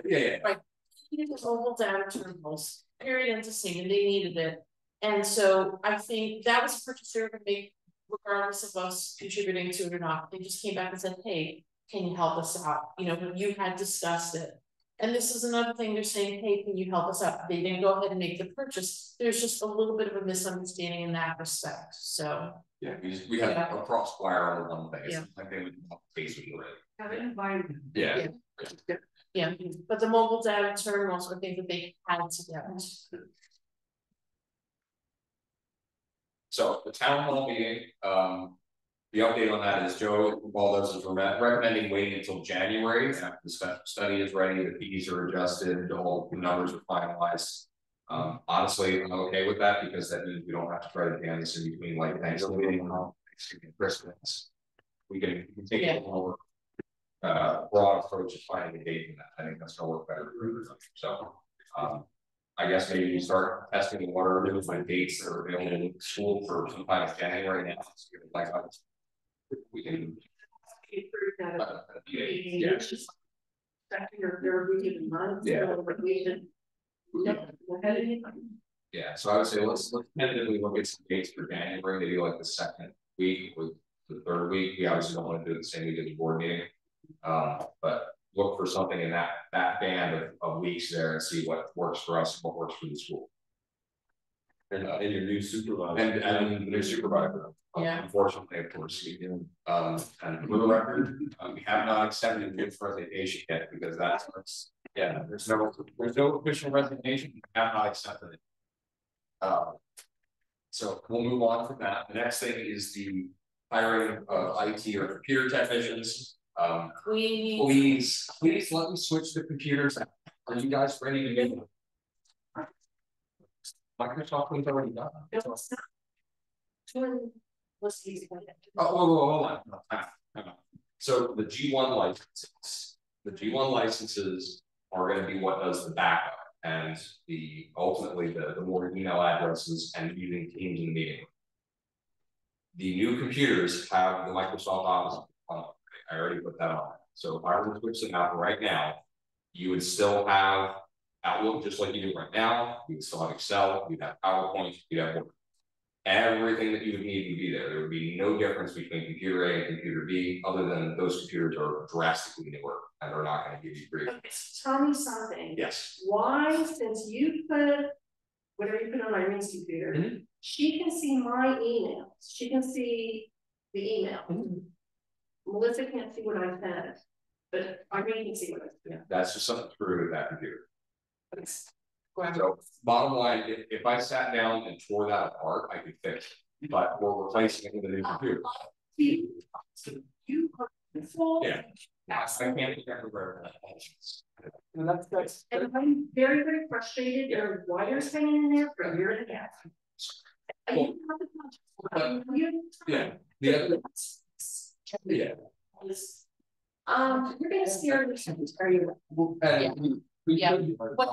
The other thing, just for the record, with the wires, do we really want to spend the money on having somebody come do a wire job? That's what we're talking about apparently. Yes. Yes. Yes. That's probably 3 years away. Okay. That would be my probably 3 years away. Even we still need everything to work with it. If we're in a temporary location, we still need the computers. And that's the thing. We got the new computers. Problem that we have is those computers were probably 5 or 6 years old when Sue started. Yeah. They are. I have lived them. They're just so weird. Yeah. If Melissa's on, if I'm on Word, yeah, and she goes on Word, I lose it. I'm not there. Just with what rascal. There is absolutely no logical or sensible reason that would happen because those two things, and Melissa, I'm sure you understand, because those two things are completely unrelated. Causation is not causality. I believe you that it's happening, but that's just weird. So in order to alleviate some of the headaches, we got the computers, I set the computers up, they're pretty much ready to rock. The only thing I need to do is have you sign in and set a password on it, and they're good to go. As long as my outlook just go away. All we have to do is, I do the same thing. Same thing I did for Irene is, he was already signed in, she already made the profile. I set up your email, it caches everything down. It connects to the server as a share directory. Yeah, so I will look at the server and see if it's server or if it's your computer. I had to fight crazy to get it to see it. Yours not so much. Yours probably works routine, right? No. Okay. So. Yeah. So we can certainly not opposed to potentially getting some additional help in for this, but before we go down any major avenues of something structural, let's get the possessed computers out of the equation. They do some weird stuff. I mean, I just when you don't quit so Tomorrow. Yeah. How about Saturday? You come in Saturday. If somebody wants to come in Saturday, well, I will come in Saturday. I can't promise Friday because my calendar tomorrow makes me want to throw up. But I will come in and I will switch them. I've just been holding off on that because I don't want to impact you. I know I'm busy. Like come in Sunday, yeah. Okay, if you want to come in Sunday, like mid-morning, like 10 o'clock, like that. Okay. And then Sunday, we'll switch them if you're Sunday. Job be here on Sunday. It's not going to be terribly exciting. Peter, switch over to that. Yeah, it's not going to be terribly exciting. The only thing that it is important, this is what I have been pushing you guys to do over the past couple of months, is make sure everything file-wise. We were waiting to make. And again, that's something that's not really a core requirement for computers. Data that you physically have. I use my network. Scout requirement's going to move up. Yes. Scouts honors will not lose your output. Okay. But I heard that anything that is physically on those computers, yes, anything that's on there, once we turn that off, unless it's on the server, it's going to like that whole computer back again. So if everything. He may just not come this month's meeting. But as long as you guys say yes, everything is backed up, then we'll pull the trigger on Sunday, and we will switch the computer. So next up, setting a trick or treat night. So we made a motion at the workshop apparently to set the trick or treat night for Tuesday, October 31st from 6 p.m. to 8 p.m. Excellent.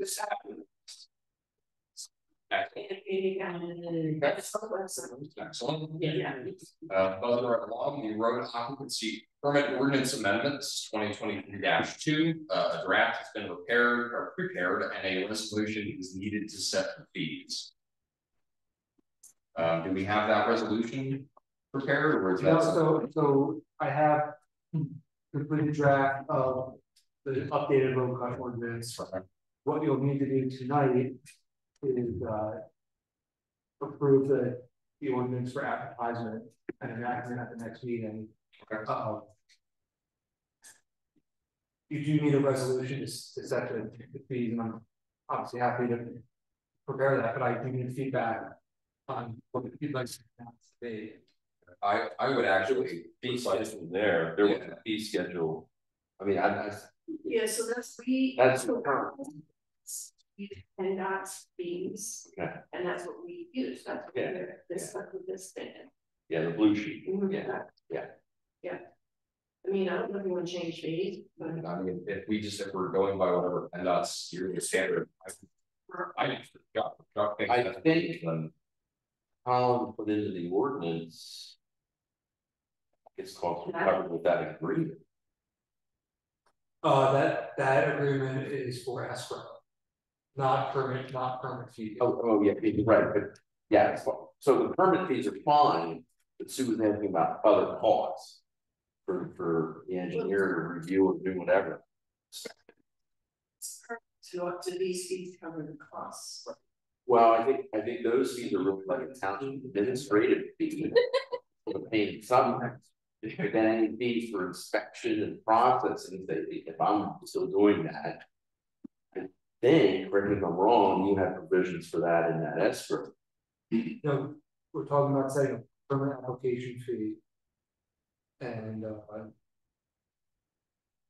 So it can't be done like a subdivision plan where, you know, they're responsible to pay any other costs. no, so we need to set a permit application fee.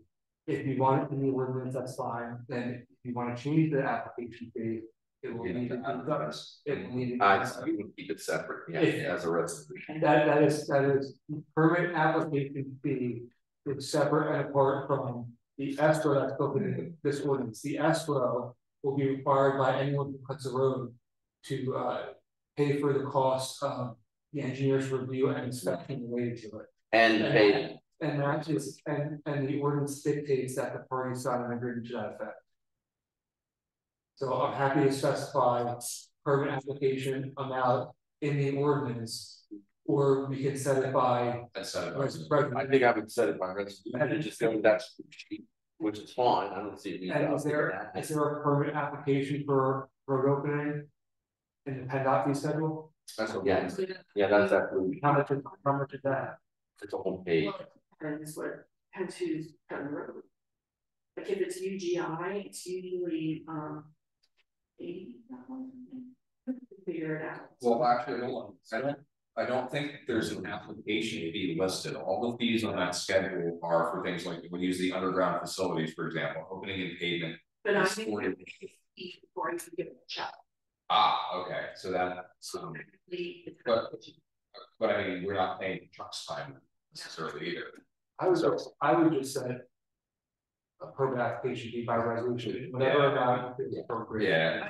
$1,000, $100. Yeah, because then $1,200, with that, the way that would work is if we have the permit application fee, and let's say it's, here, if we had a situation where let's $50, let's just use that as an example. That if we say the permit application fee is $50, we say I'm gonna put up 400 feet of pavement. You say, okay, it's for every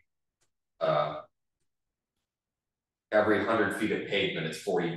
That's 40 times 4, it's $160 plus the 50 for the application fee. Like, is that kind of the? I mean, I wouldn't recommend doing that, although you could, because again, the ordinance requires the parties to sign an escrow agreement, and the escrow agreement requires financial security. Financial security will ensure that the township engineer has the requisite resources to inspect and review any proposed cut, regardless of how long it's. I mean, the township engineer will have the discretion to set the financial security. Okay, so then that was so the permit application fee can be independent of the scope and the amount of work being done. Right. So the application fee is essentially is that the township cost of administrative and documents. Yeah. So if it's $500, $1,000, so whatever the board wants. So typically that blue sheet, which is pretty nominal. Yeah, right. You're getting to 50, 70, 80. Yeah. So I don't have any problem with just sticking to the blue sheet as long as we're not shooting ourselves in the foot. So I would think, okay, because you're covered on any other expenses. If that financial security, and then is that something that we should adopt the blue sheet set as the resolution, or do we put that into the ordinance? Do we already have it adopted by resolution? Yes. Okay, they don't need a resolution. Do anything. Okay. We just need to adopt the ordinance. We need to do it right. We need to do an actual ordinance next month, and tonight you need to approve on advertisement before. Okay. I'll make a motion to approve the advertisement of the road occupancy permit ordinance amendment 2023-2. Second. Roll call, Peter. Aye. Irene. Aye. Jim. Aye. Thank you again, gentlemen, for always clarifying stuff on this. Yeah. And Sue, that blue sheet, is that a current PennDOT? Yeah. version of that? Okay. It's a couple years ago, I don't know. Okay. It's not real old. It's a big. It's something just to look, see if it's not stated, and then shoot that to Colin and It's. and then I think you sent me the resolution for that existing thing. Yeah. Maybe make sure Colin is better. I can put it to you.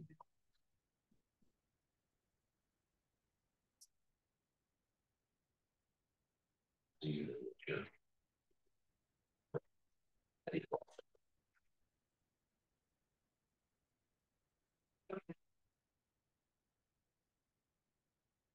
We can advertise. Motion to advertise, Gary. Okay, the next thing is the short-term rental ordinance. So I also have, I'll call it a preliminary draft of that ordinance for your review. It's not ready to be advertised and enacted yet because the township does need to do some work in deciding the standards for the inspections. Some municipalities just prefer to use their adopted international property maintenance code to dictate, you know, what standards each short-term rental must meet. However, they are pretty strict. So other municipalities simply elect to build their own checklist apart from the IPMC, which again can be very strict. So the township needs to decide whether it wants to create its own checklist that's simpler, shorter, and maybe a little bit more flexible version of the property maintenance code, or simply implement the property maintenance code into this ordinance for the short-term rental inspections. I would imagine that we would want to use, I know you had worked on the rental ordinance that we want to use something similar to that, and I think we had used the IPMC for that, because most of the stuff that's checked there, other than like I know the setup thing about like the thermostat having to be a certain thing, window screens, like there's some things that are, you said, pretty specific, but Issue a certificate. Yeah. That you want to do, I don't recall if it was a 1 year or 2 year term. Yeah. Yeah.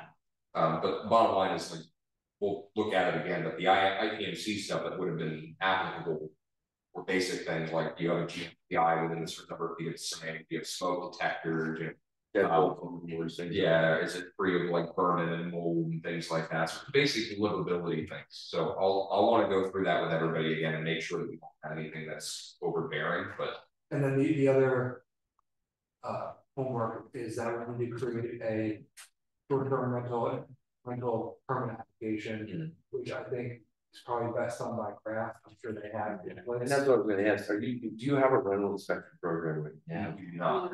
You do not. We do not. That's one of the things that we want.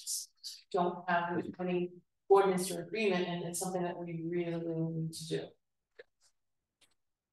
So is that something to, you know, whatever model craft is using in other places, it's a be used here. So maybe getting whatever they're using, maybe recommend.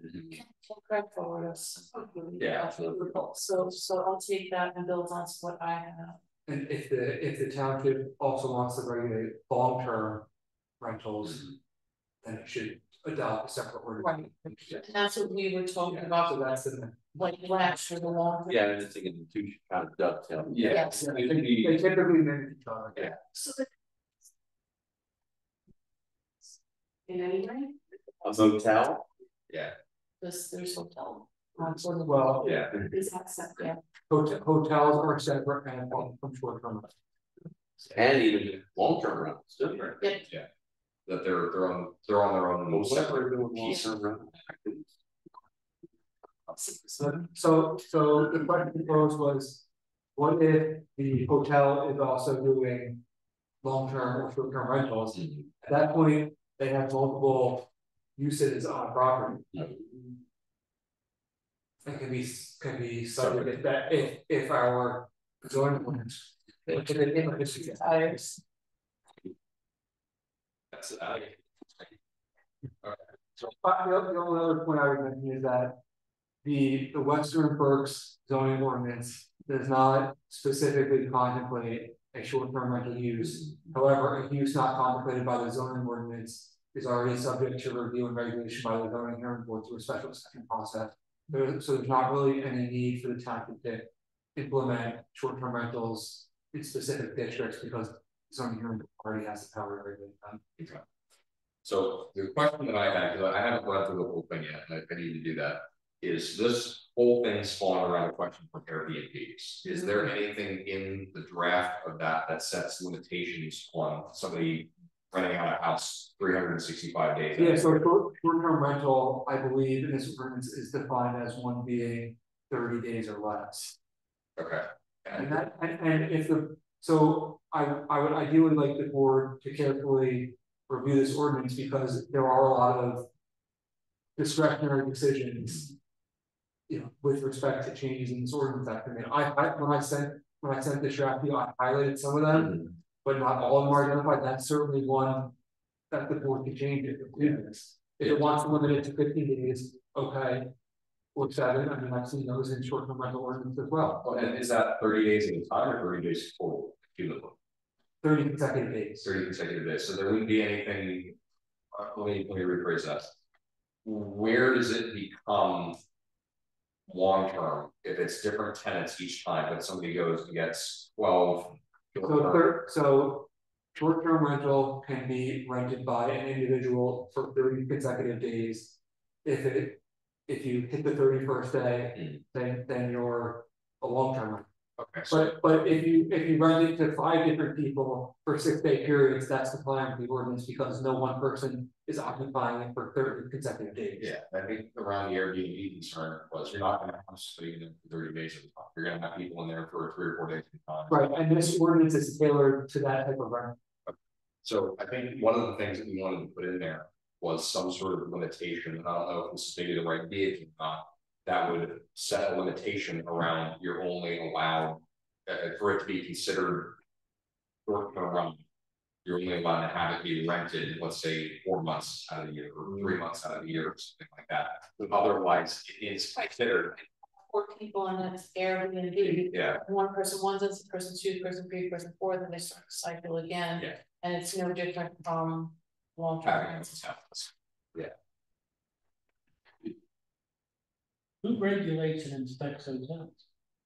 The CDC, but they don't inspect Airbnbs. So when are they gonna inspect? Yeah. What state agency? There's mold growing on the ceiling. Yeah. We've had people come out. Yeah. That's probably one of those things where they're supposed to regularly inspect it, but they don't. But yeah. But But the state kept the fine us $300 a day. yeah, that's We don't $10 million in the state. So I actually think that is a regulation which would probably put the zoning. okay. So that would be something we'd have to take to the Western Berks. I'm fine to say yes. Okay. Good luck with that. Yeah. So Yes, good luck with that. We've been trying to get the other one not sold for a year.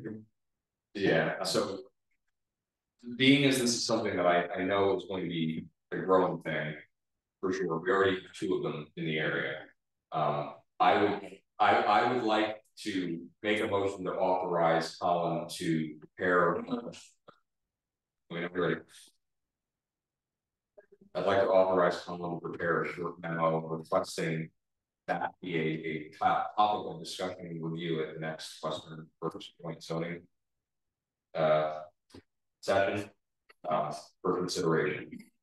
And Colin, I can work with you kind of off to the side about what the points are for that, but it has to be. And they're you look immediately concerned. we only Very difficult. Yeah. Oh, Yeah, Yes. we know it's 403 we're better part of the year, but if we don't start the ball, it's never gonna get. So I would only say, let me consider whether the zoning ordinance would actually need to be Okay, amended. so, My hunch says yes, because you're limiting a use and this simply goes to the standards for the use. yeah, But I want you. okay. So I'll make a motion to authorize you to do that based on your review, if it's necessary, So just put based on. based on assessed need. Thank you, Colin. Sure. One other thing I struggle with is the rental inspection program for short-term rentals.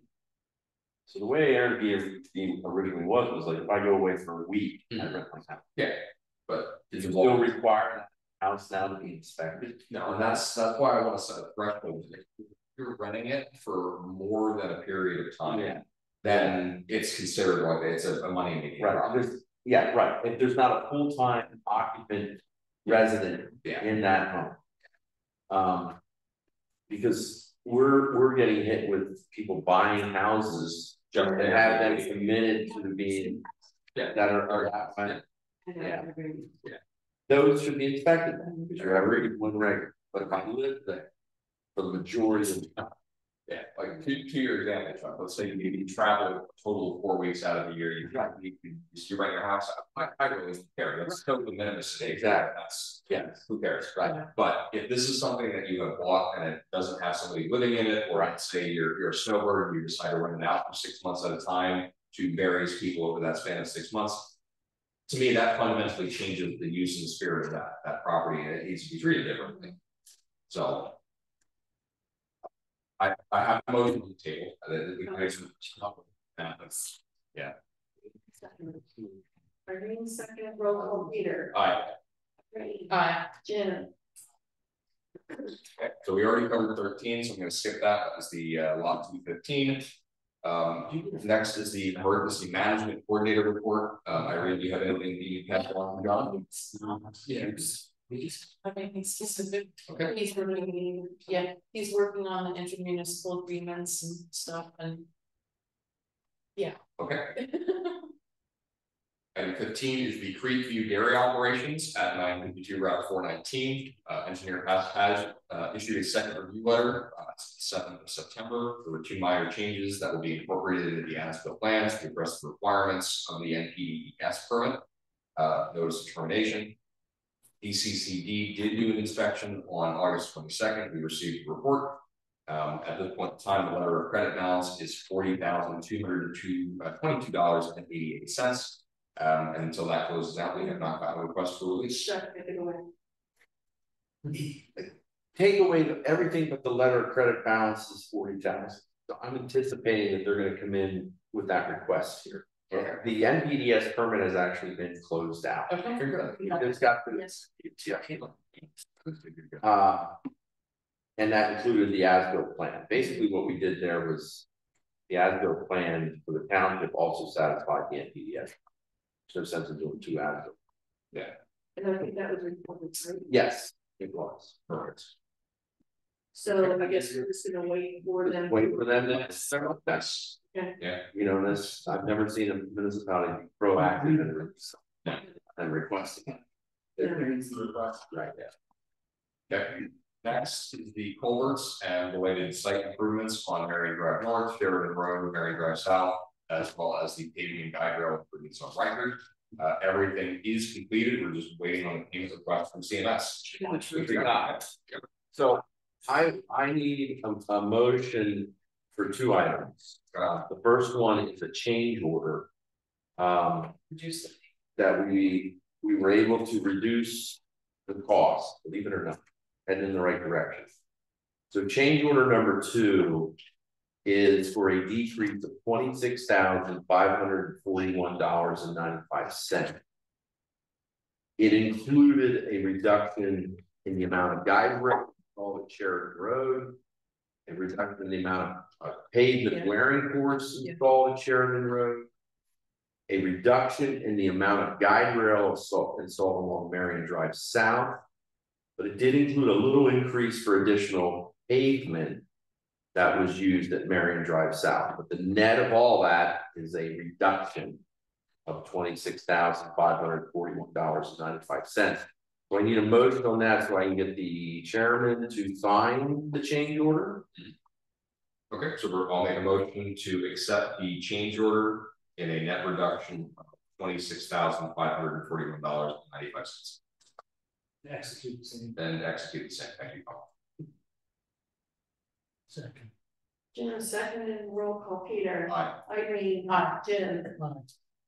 Okay, with that out of the way, the contractor finally did get me his final pay application, but finally gotten the completed payment application number 2, requesting $290,761.80. So looking for action on that to pay the contractor.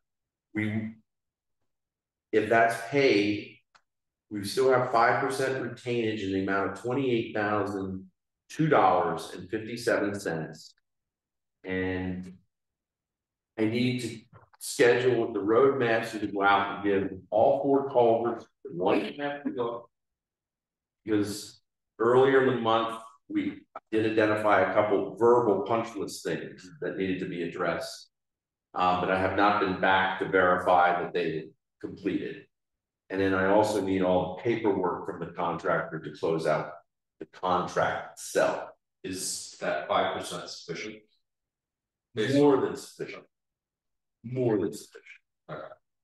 That would be my only concern, that we weren't safeguarding ourselves, but You're plenty safe. Okay. Everything is really completed. Yeah. There's a little bit of touch up here or there, if there even is such a, you know, great. Honestly, they did a fantastic job.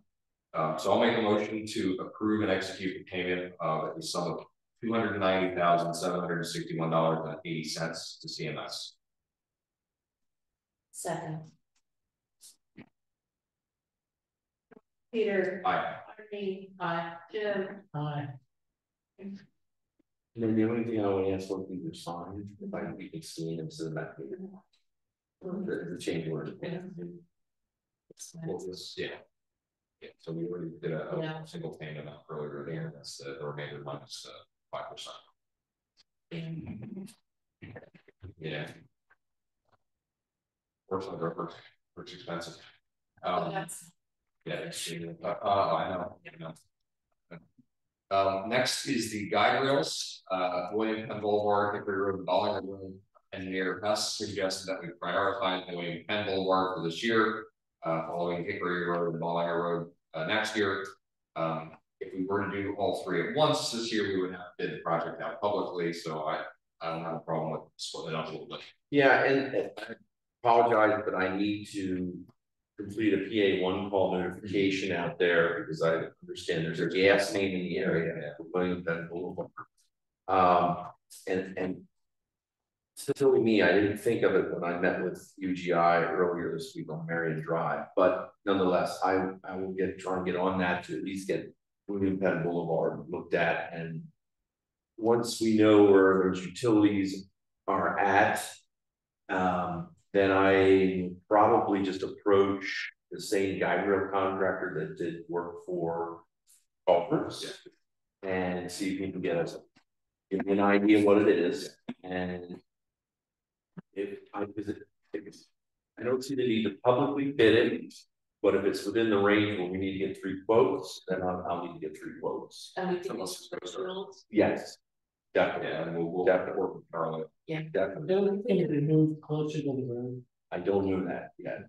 Is it pretty? And until we know where the gas main is, that may be why they're back far.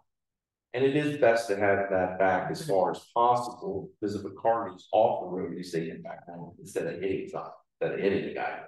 So, But did you want to say something? But as we pull those old posts out. I don't know yet. Yeah, I wouldn't touch anything. Don't. Yep. Yeah. And I'll let you know when I get the guy out here. Once I get UGI to mark. And when we want to go out and inspect those culverts, We'll do something next week. Yep, you got it. Thank you, Butch. We don't know yet, but the answer is yes, the post is probably gonna. Yeah, no problem. Yeah, before we do anything, let's go. Yeah. So is it. Yeah. No, well, I'll tell you, because of those folks. Okay, so with that said, the next item is the Ballinger Road. Next two items are about Ballinger Road, based on the fact that there is legal counsel involved. Unless Colin, you want to say something, I'm gonna skip over those. We've notified the insurer. The insurer has requested additional information to determine whether this event is covered. I am considering how to respond. Okay. Thank you. Thank you.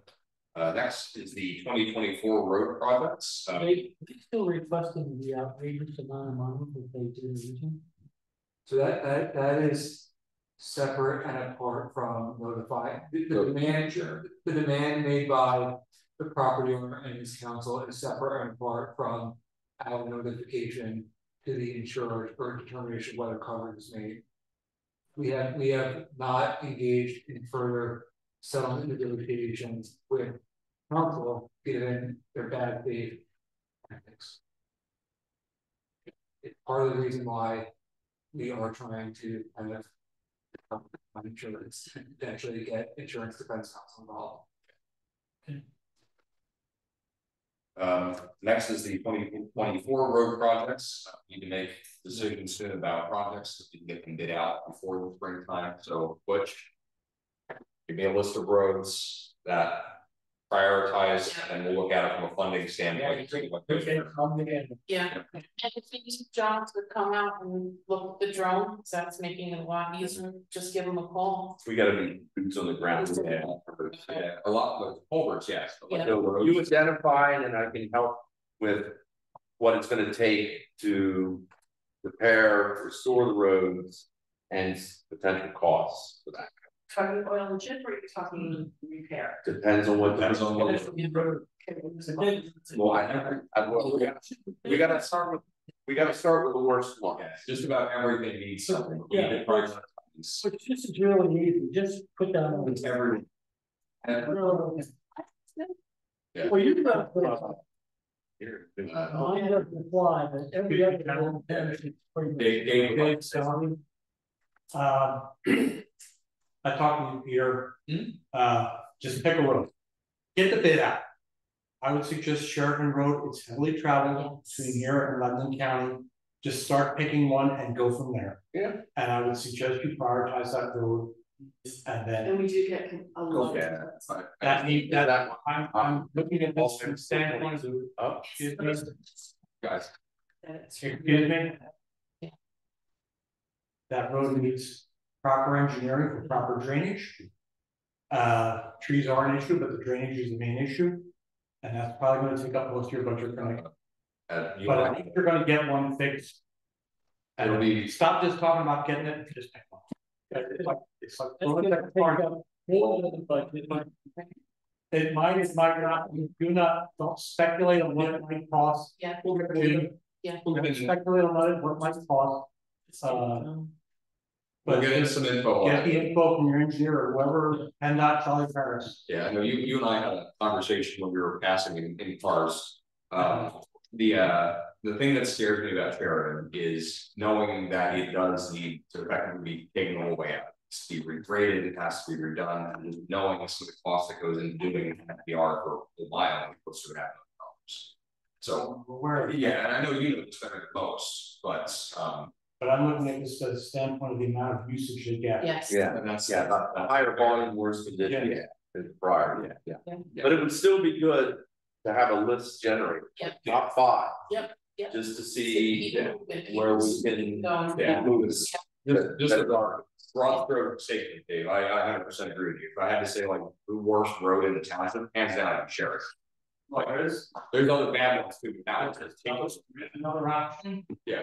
You can pick your better roads and get more mileage out of your money. But for heaven's sake, if you're gonna oil and chip some of these roads, don't do what was done out on Charming Ford Road, where they didn't block out the road. They just oiled and chipped over soft spots and now the grass is growing up. Yeah. That was done by previous administration. It needs to be done correctly. Yeah, if you have total pavement failure, you gotta get into new base repair. That's right. Oil and chip about 4 miles or 5 miles or whatever they did that year. It looked real pretty for about a year. But they just threw the money away. So we can't afford to do that. That was a tremendous amount of money wasted a few years back, and it can't happen again. Now we're going front, we're gonna have to do these road repairs properly. And not listen to some of the people around here who think they're highway engineers. It may not be the fastest thing, but I know when we did the oil and chip the past couple of years, that was a requisite item for the bid packet, was anything that was degraded had to be built in as a repair. So if it was a situation where you had to do a cut and box on something, that was part of the bid packet. So you had to make it good, otherwise I'm not in the interest of paving over or putting like a fresh coat of paint on something that's falling. That is what needs to be correct. There's no more road signs going under the road. It's got to be correct, or we're not doing it. Yeah. Yes. Are there infrastructure grants available that you're aware of? How look at the MacFarlane's from? I mean, this is It's hard. Yeah. Just saw it today, I think I forwarded the email. Yeah. It was a federal. FHWA. Usually it's just the state roads. It's never. That's anything you get sent. Yeah. Anything you find, circle. I mean, I get it too. I try to disseminate Most of the stuff that I looked at, like you're right, if it's federal level, it's state roads, states, and like below gravel, low volume gravel roads, you really have to fight over that.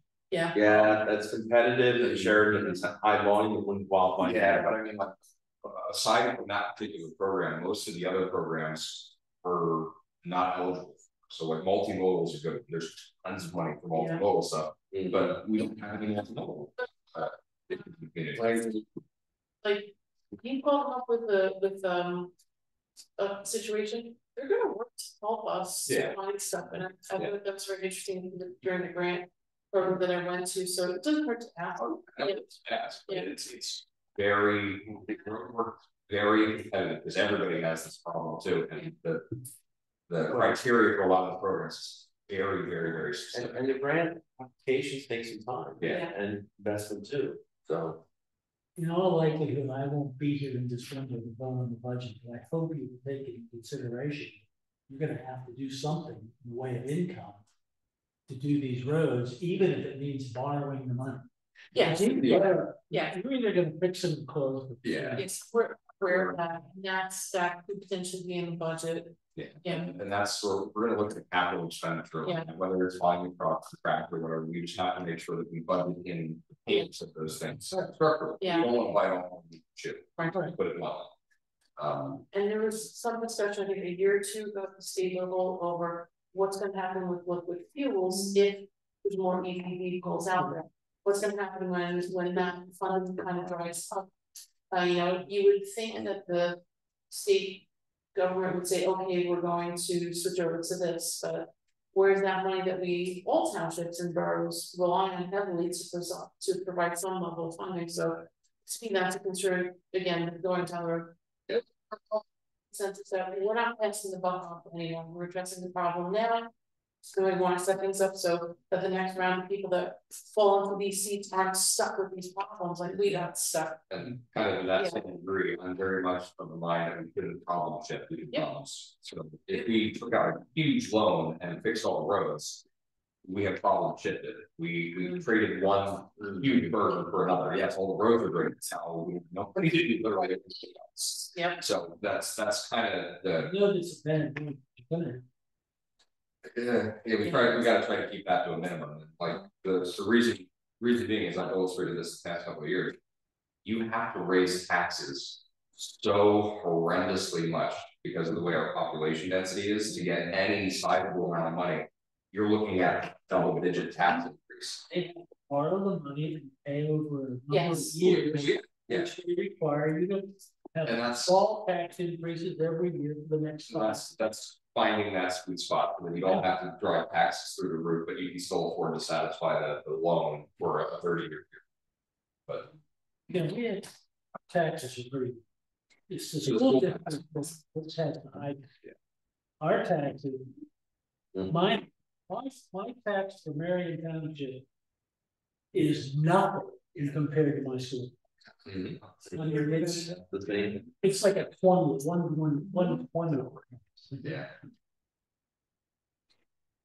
But we'll formulate the road project for next year. And it would be good to get on it now. Yes, it does. So we could put something out to bid maybe in January, February, so we get competitive bids and our dollar will go further.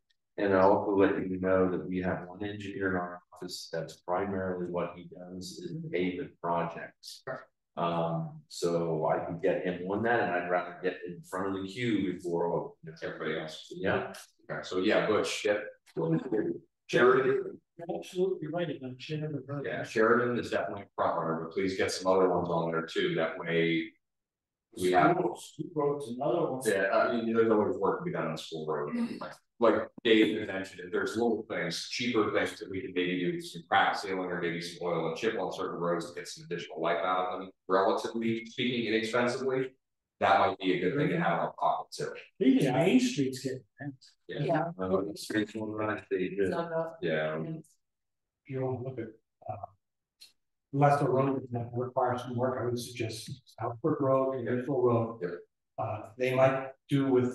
They might not have the structural failures so that you could get by with oil and shipping. So personally myself, those are the three roads I would put on that project, or Sheridan Road past Entrapment. That will require some blocking out. That is rather heavily traveled also. But those are the roads that have a lot of through traffic. So Coach may think different, he may have different ideas. So I would suggest those four roads, Sheridan Road, the top of the list. Try to see if you have enough to get it done. And what were the other than Sheridan? What were the other three? Stroudsburg Road. Yep. Wintersville Road. Sheridan Road North.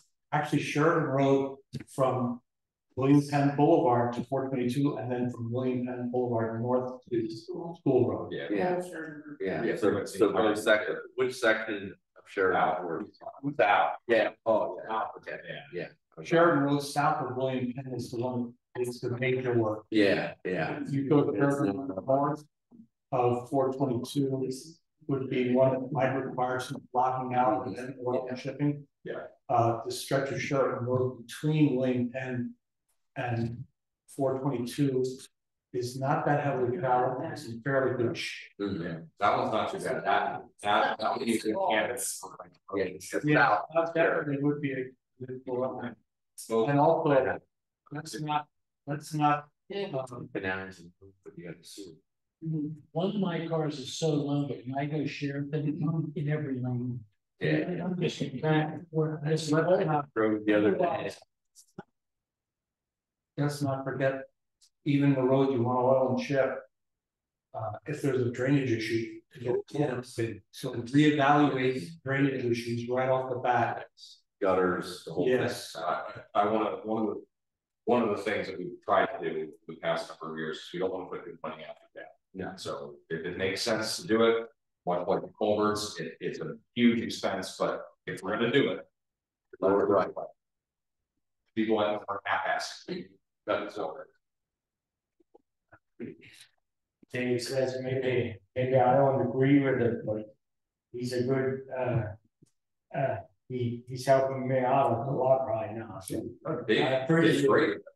Dave, like, you know, you go to Butch, call me and stop by, whatever. I appreciate any and all anybody. If you have a very good background in this, and you've been involved in this before, you know a lot of the history too. Yeah. So I really do appreciate your suggestions on that, and I think Sheridan was a very good suggestion. It's just going to be, are we going to be able to do it? This is the $1 million one. Like I said before, you're either gonna do it or close it. Yeah. Immediately, then you plan. Yep. Thank you. And that's usually what we do too. Once the road's identified, we'll walk it, drive it, identify all the things that are problems and how we're gonna, address it, and put some costs together, give you an idea on budget, and then go from there. Okay. So let's move on to the next item, which is also road related. It's the 158 Smaltz Road road curve. There's currently been quite a few accidents around that turn curve. Most recently, there was one on October 16th. The property owner has inquired as to what can be done. Engineer Hess has suggested that we put in some curve ahead signs. I think it's a very good suggestion.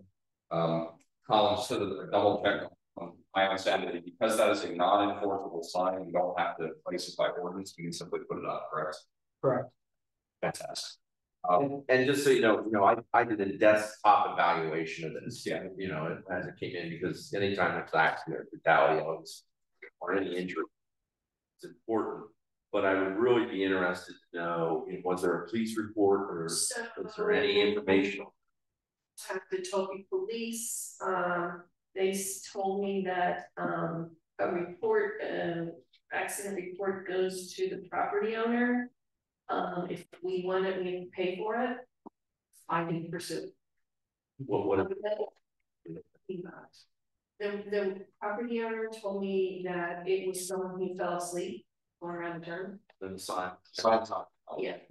But I think a sign's not bad. Because there's been other history there, but that is somewhat reassuring. It's unfortunate someone fell asleep and had an accident, but it's not indicative of a bigger safety issue. Yes. There one here, curve to the right, we put up those ones that you put about. The chevrons? Yeah. That curve isn't severe enough to warrant the shed. But And then they're noticeable. And then, well, and they're noticed, and then they get taken out by snow plowing operations, and then it's a maintenance thing. I would not recommend chevron. Not our street. Concern is, I was actually with David Sadison today, we talked about that. That road has 135-mile-an-hour speed limit sign on it. So the township actually had an engineer back in the 80s. He was the one that put in what recommended what they needed to put in. But I assume that we can put other signs up there, 35-mile-an-hour speed limit signs, and make them compliant again, because they're not within the half a mile that they need to each other. Yes. You do not need an ordinance for that, I do not believe. Sue was going to check and make sure there wasn't an ordinance already for that. Yes, we spoke about and if that is the case, if there was an ordinance adopted, then we can put in additional signs. Yes. I think they just went missing. Yeah, just put them. And you can just put them up. The issue becomes if somebody's savvy enough, they can fight a ticket. And you have to produce the ordinance and the speed study that established the speed limit. Otherwise, ticket is, it's expunged or it's not enforceable around because it wasn't legally posted. As it stands now, there's no posting going south on. Yeah, and that's what I noticed too, because then it becomes if it's not posted, it's a 55. That's exactly correct. So I'm really hopeful. I'm hopeful there's an ordinance, but then the ordinance may identify a certain segment of that road too. So we gotta look at that, or we have to do a speed. Conference side fuels. Their office is back there, so they travel a lot. And also around those turns, I would recommend chevron signs around that turn. Is this the one near 158? That's correct. And I would recommend them going north and south. Oh, I agree with some curve ahead warning signs, but the curve isn't that sharp to really warrant the chevron. But I haven't looked at that criteria in a couple of years. I'm pretty sure that I think it would be helpful. David Sadison agrees. Given that that building has been hit a few times. Which one? At 158? Yes. The building has been torn away. Yeah. I would also recommend them going north at the hill, getting to the rest, and then turns. So my recommendation, if we have the sign, I would put at least one, if not two chevron signs on, plus a curve ahead sign coming south and going north. Do we have chevron signs in Cheddar? No. We have to look at our inventory to get some sign. Yeah. And because well, signs aren't they're not relatively, they're not that expensive. I mean, so just make sure you can post with the different. We do have regulations. We've had them for years. So we're in compliance, full compliance with all that. Just to put this to a fine point, how many chevron signs do you think that would warrant there? Like 2 each direction, 4 each, 4? 2 each direction, 4 times, but it would be nice to have 2 more times of spares in case someone around get missed or stolen or damaged. Are we talking both curves in that? One for that? I would recommend 2 signs going north, because there's a hidden driveway sign going north, but there's no curve sign. Like I said, I think all these signs have gotten removed over the years. Yeah. Yeah, so you don't have a sign inventory then, do you? He's working on it. We didn't make it. Yeah. I have the signs, I have the curve ahead signs. No, but I mean like a listing of all your signs on any. That's being. You're talking about a sign inventory management system? Yeah. I started that, had 90% of the roads completed 10 years ago. Oh, I don't know if anybody else completed it, but as soon as that I did it in the last year. Yeah. should be on the computer. Well, you didn't give it to me. I think it exists on. But as long as I did it, No. Yeah. Okay. the year that cities was active, I spent 4 weekends, did a complete inventory. The only roads I didn't do were Main Street and Southburg. It should be on the computer. Wow. Okay. So that took me about 32 to 40 hours complete.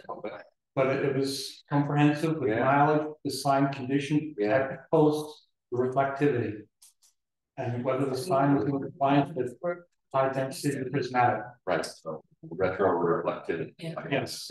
So that was 10 years. well, that's good data. It's get the sign, get it. I think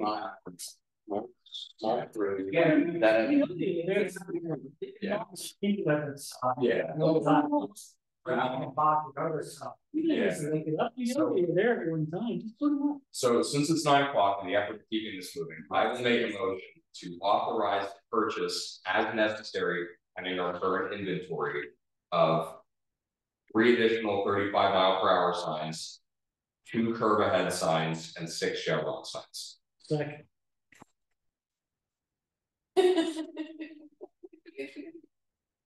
I need a. Wait. You need poll. Peter. Aye. Jim. Aye. Thank you. You need polls. I know, I need a dangerous intersection sign too, you talked about it last week. Okay. I'll throw another motion out there. I'd like to authorize the purchase of 2 dangerous intersection signs.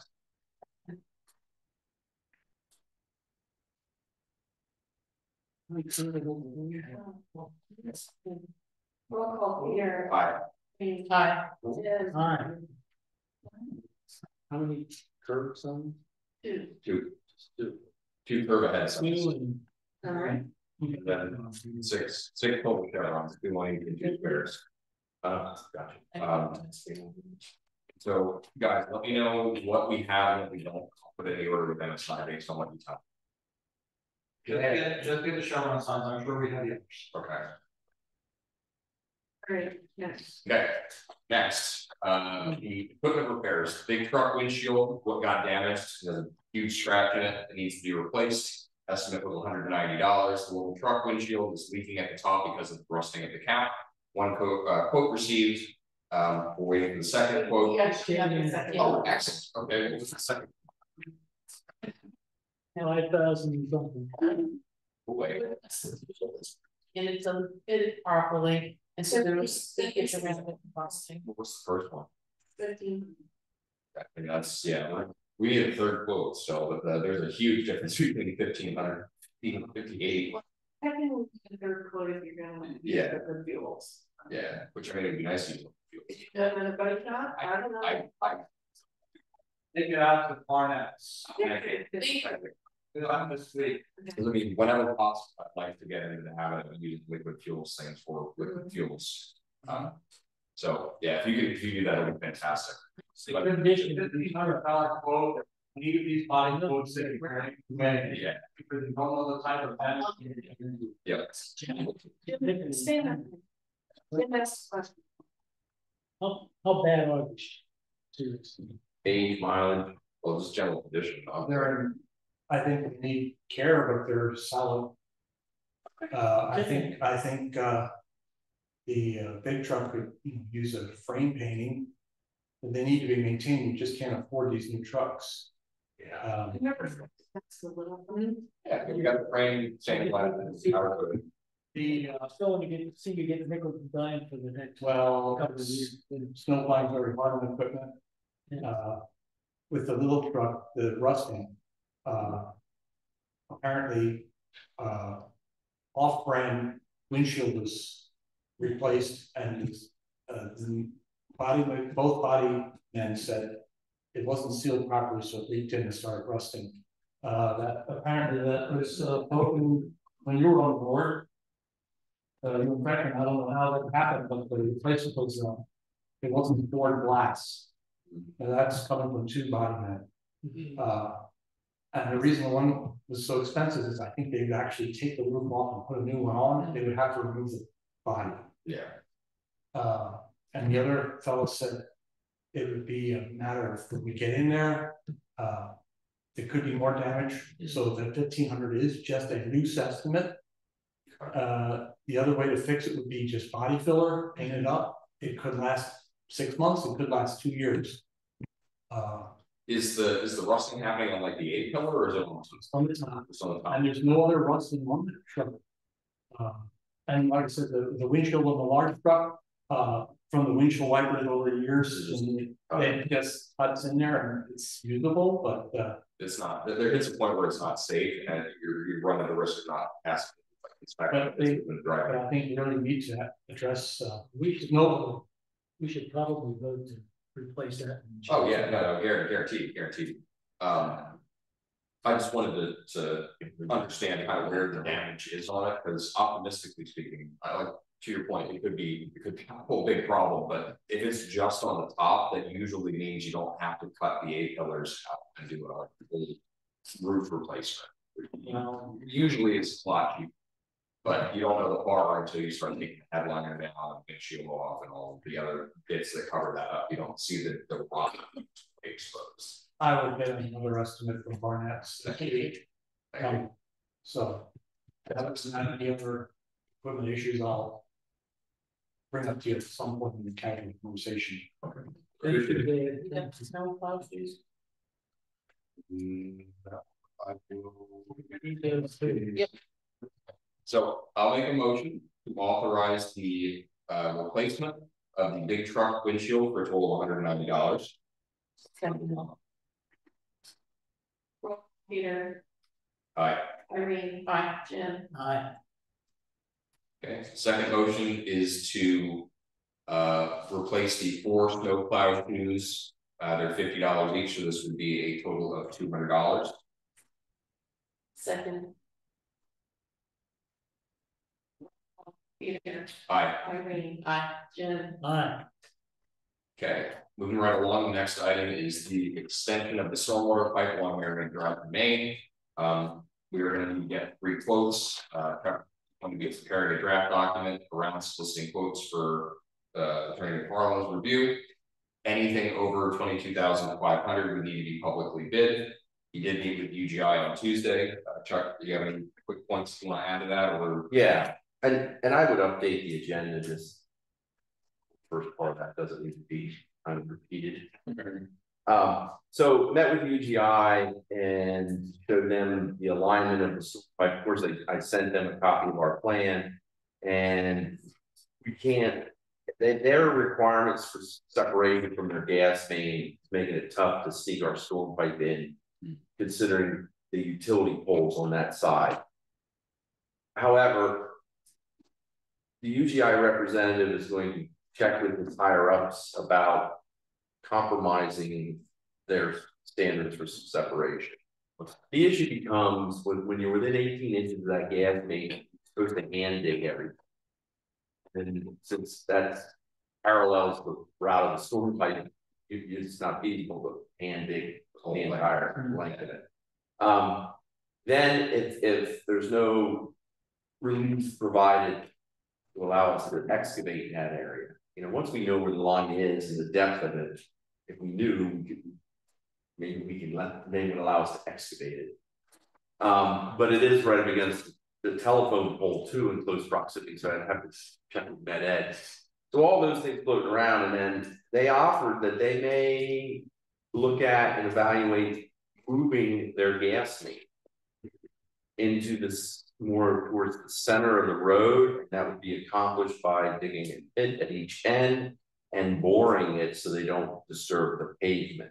Very nice. And then the existing gas main would be abandoned in place, and we could dig and install our storm pipe if need be. So they have asked for our CAD drawings to facilitate with their evaluation and design of this, so they can get taught for it. So that was encouraging, but of course, you know, all that is not going to happen this fall yet. So we're probably looking at a spring project. It is what it is. I'm just going to keep plugging away at it and pushing them to, you know, to get some answers to us. And the way I understand it, they would relocate that gas main, and it's an inch and a quarter, inch and a half gas main inside of 2-inch steel pipe. So their old 2-inch steel gas main, you know, they corrode. Yeah. So I guess they were pre-active and they just lined it with another gas main of smaller diameter. But they would relocate that, and I'm assuming, and I believe it would be at their cost. So that makes it real feasible to do this project next. So more detail. I'd let it go on. I just wouldn't remove the first part. Say still coordinating with UGI. So if we're doing any projects, we are Marion Township, and we need to assume worst case scenario. That's it. We, you know, we always have to prepare for worst case scenario. Anything we do from here on. Yeah. Because then everything will look better once we do it. We might get lucky once. Thanks for the surprise. Yeah, so that moving forward. Alright, next up. We run along the Comcast franchise renewal. We did receive the updated draft agreement. The percentage was corrected from 3% to 5%. We would need to advertise this and have a public hearing to adopt Comcast's franchise agreement renewal. My understanding is we would just have a hearing at the beginning of a meeting, one of our public meetings. So I guess this is just to we have the motion to authorize you advertising that hearing, correct?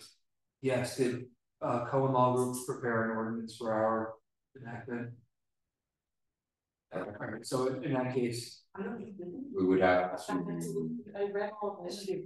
Yeah. Yes. Yeah. It's not like, but it's certainly better than our current agreement, and the percentage was corrected to 5% that it should have been. I was gonna say, did anything change? There's more stuff that's included. There's a lot more stuff. Big sleep. Big sleep. Whether we get, We will. Find Yeah, we're gonna keep.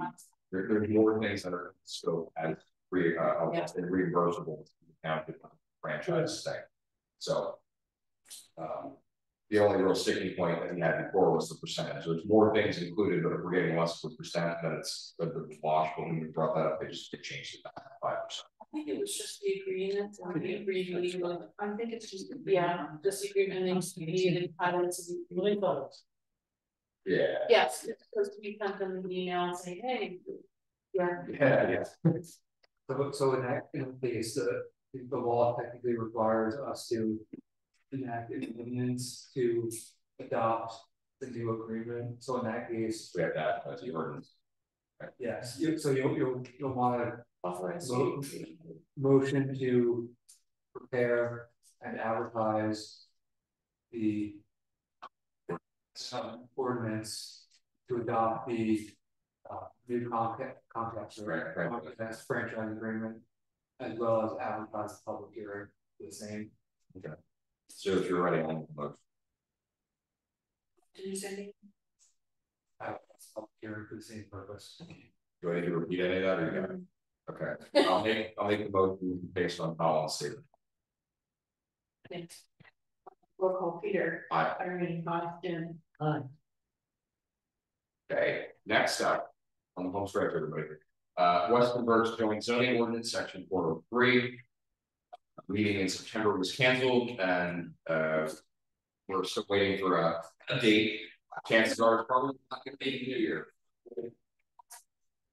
I heard Council Secretary, and she said they're not having a meeting in November or December because of the holidays, so hopefully it will be in January. We'll see. My understanding is that none of the participating municipalities want to enact these standards with Marion. I'm waiting for a response from most developers. I've reached out to their solicitor who hasn't. It's kind of vexing that it took that long for them to The say. only question I want to ask is, are they ever gonna meet, or is hell of a free road replaced? Oh, it's gonna be. Yeah, I'll look for it. I mean, it's that bad. I don't know why, I mentioned this last night, I had no idea we're part of this, because they don't meet. There's a certain good utility that comes out of work. Well, there's a good utility if you meet. Yeah, if you If meet, you're never gonna meet. it works great on paper. But we won't belabor that one too much, since it's already like 9:20. I'm gonna call Vegas and vote on health. Okay. Next up is the Dutch Valley Food Distributors landscaping plan change. They want to remove trees from the plan. Yeah. You know, I don't have any history on this, and you know, the request that was submitted was just, we want to eliminate 27 evergreen trees that were shown on the in the approved land development plan. No justification, no reason, whatever. So there was correspondence back and forth. I believe the owner or their engineer will be here at next month's meeting to present why they're asking for this. Okay. I think, from what I understand, they just don't want to put these particular groups. That's what I understand. That screen is probably required by the sound though. And that's the part I don't know. Would create significant operational inefficiencies in climate as proposed. Well, that's again, having some justification for this. Okay. Well, again, we won't belabor it, but Hey, exactly. Let's come in and do it, but what I understand though, they just don't want to. And it's This month, so that you guys. Yeah. And it's a $6,700 value that's in financial security. It's because it was shown on the land development plan. it's probably relatively minimal in nature, but I think Colin, you're probably right. It's probably the style that requires. It's not great, yeah. Yeah. Almost looks like it buffers from. Yeah. And you have so you know, just with the parking lot being created, so like maybe there had to be some consideration for headlights that would be shining into that. Yeah. And that was why it was required. Yeah. Unless the applicant just volunteered it, I that's the part I don't know. Honestly, Planning commission minutes, and there's nothing specific to that. I'm trying to put, like, if our planning commission would have said, we want you to trees there, I would have put it in the minutes. Yeah. I didn't. It might have been identified by the engineers. Yeah. If you get a chance before the next meeting. Yeah. Okay. So we'll have more discussion on that. Next is the 37 Main Streets. This is the CWP-LD after release number 1. Truck needs to do an inspection. Let us know the amount of release. So nothing further on that unless you want to give an update. I do have an update. So the owner simply asked for a release in accordance with whatever you deem appropriate. Something to that effect. Okay, then. Whatever you deem is finished, that's what I'm requesting. So I was out on site Tuesday with the construction contractor. I have provided you a review and recommendation letter to release $139,250.13 from the escrow account that was established to provide financial security. Can you repeat back the number 139,250.13. It will leave a balance of approximately $251,738.81. So the site work there is roughly 40% completed. And one other point of information, just on the whole project, I believe the owner, after several months of frustration with getting a building permit for the foundation of these self-storage units, is finally making some headway with Craft Municipal Group after I looked into the code requirements, had a discussion with Glenn Craft, and then got back to the owner with what he needed to do, have his architect do, so far as the plans for these self-storage units and the foundation.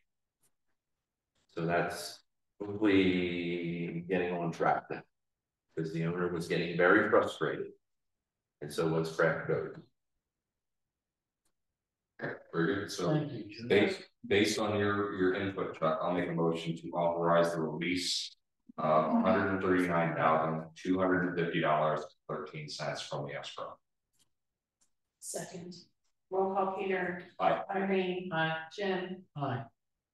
So I just need to get to the Pam. So she might need a letter. Normally, Yeah. get the letter. Get you a letter. Yes. Yep. Take care of them. Thank you, too. Next item on the agenda is 4050 Conrad Wyker Parkway. They're making an application for a variance. We've received this. Zoning hearing needs to be scheduled based on the fact the property owner would like to open a used car lot and what is zoned as our town center. Just put this on to let you know what's happening. Thank you. Yeah, that's where they used to have the car lot there. Oh. So that we change our zoning and is now done town center. And the car lot, they do not.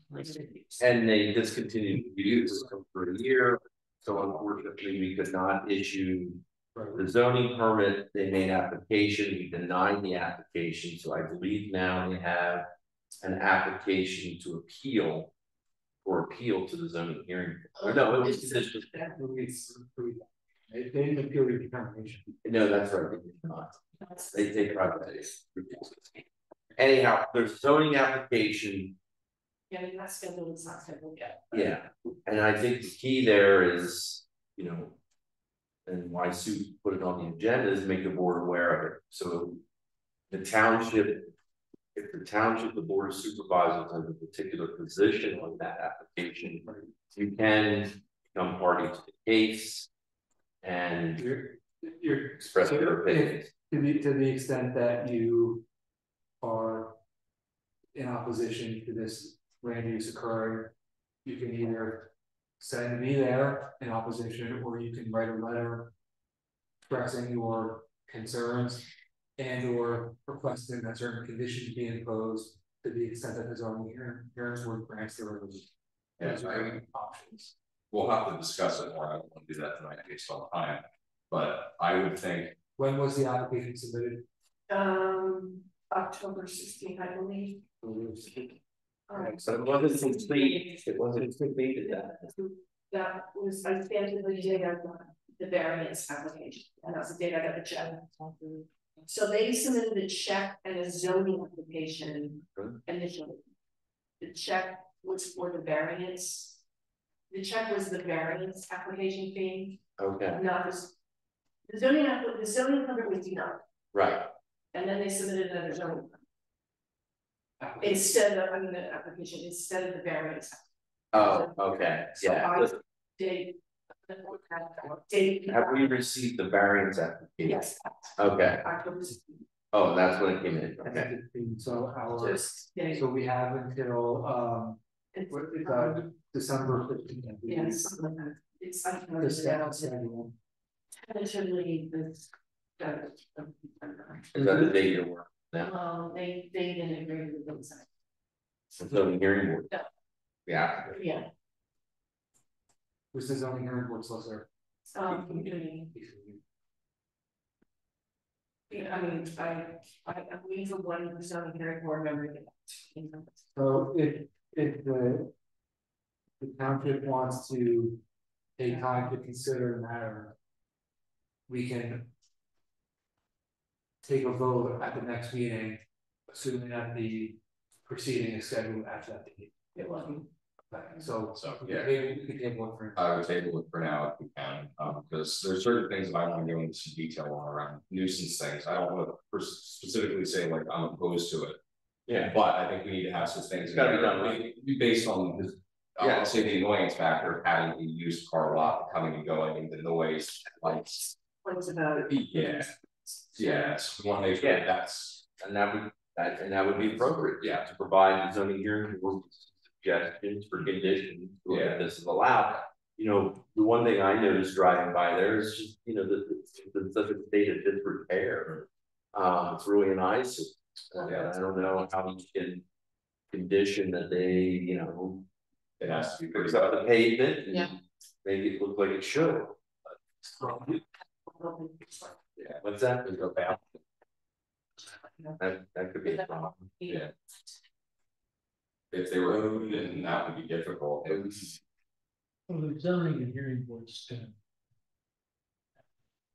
Well, the zoning hearing board might not consider site specifics. And that's the issue, making sure the zoning hearing board is aware of all past history and issues. At least they take it into consideration. Yeah, because they may be granted the zoning variance if they go to occupy the building, like Kraft says no, because you don't have proper facilities, you can't have a business In here. our case, one of the conditions we would request is obviously the applicant gets any approvals and permits necessary for use. Yeah. Yeah.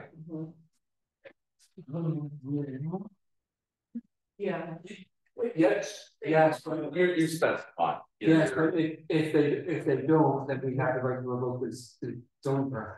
Right. And take enforcement action on the zoning, which is how. The other question I had here is, and I don't know if you folks know, I was gonna touch base and keep moving. Is whether or not, because some municipalities, any zoning application, they have the planning commission review it. And provide recommendations to the zoning hearing board. And then they may also have the board of supervisors review the application. And provide recommendation to the zoning hearing. So in some municipalities, I do the zoning application as the township engineer.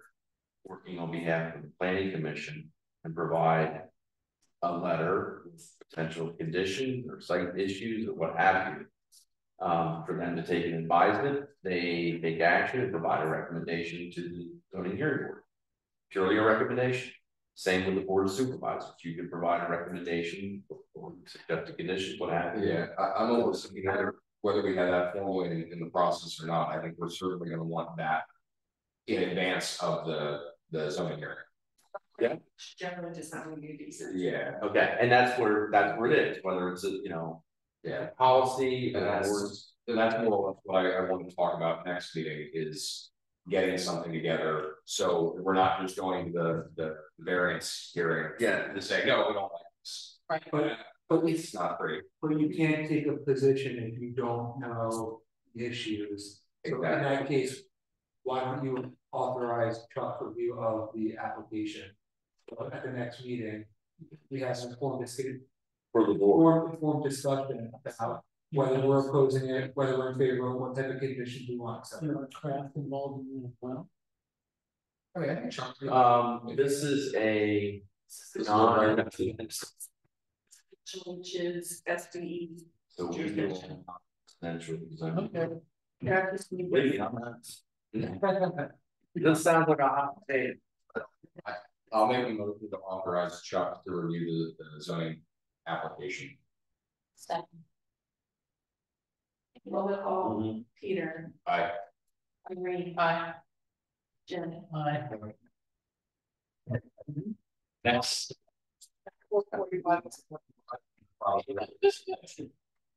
Next up is the setting the dates for the 2024 reorganization meetings. Motion was made at the workshop meeting to set the dates for the board of supervisors meeting to be Tuesday, January 2nd, 2024, and the elected auditors meeting being Wednesday, January 3rd, 2023.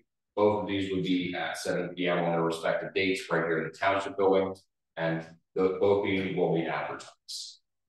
January 1st is on Monday. There will be an observation day where we got. Anybody know if the state legislature voted on whether we need auditors? I don't think that it's just being talked about. Maybe someday soon, but not yet.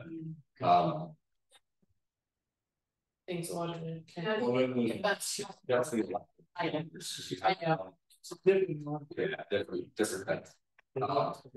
Oh, everything is approved.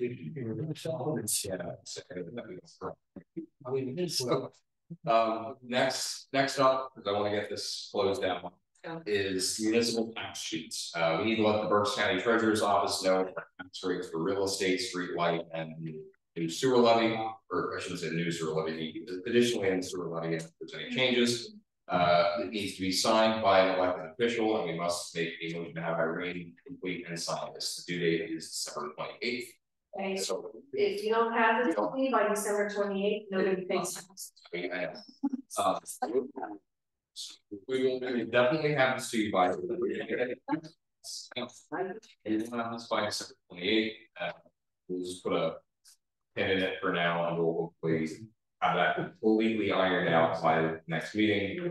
All the way to the advertising budget, having Irene do this, and all that fun stuff. Next is the 2024 proposed budget. I'm still working on this. We're going to be doing a review in depth at the next workshop meeting. Yes. Once the budget has to be the next. Once the budget is finalized, we'll have to make a motion to accept it and advertise it for both, make it available for public inspection.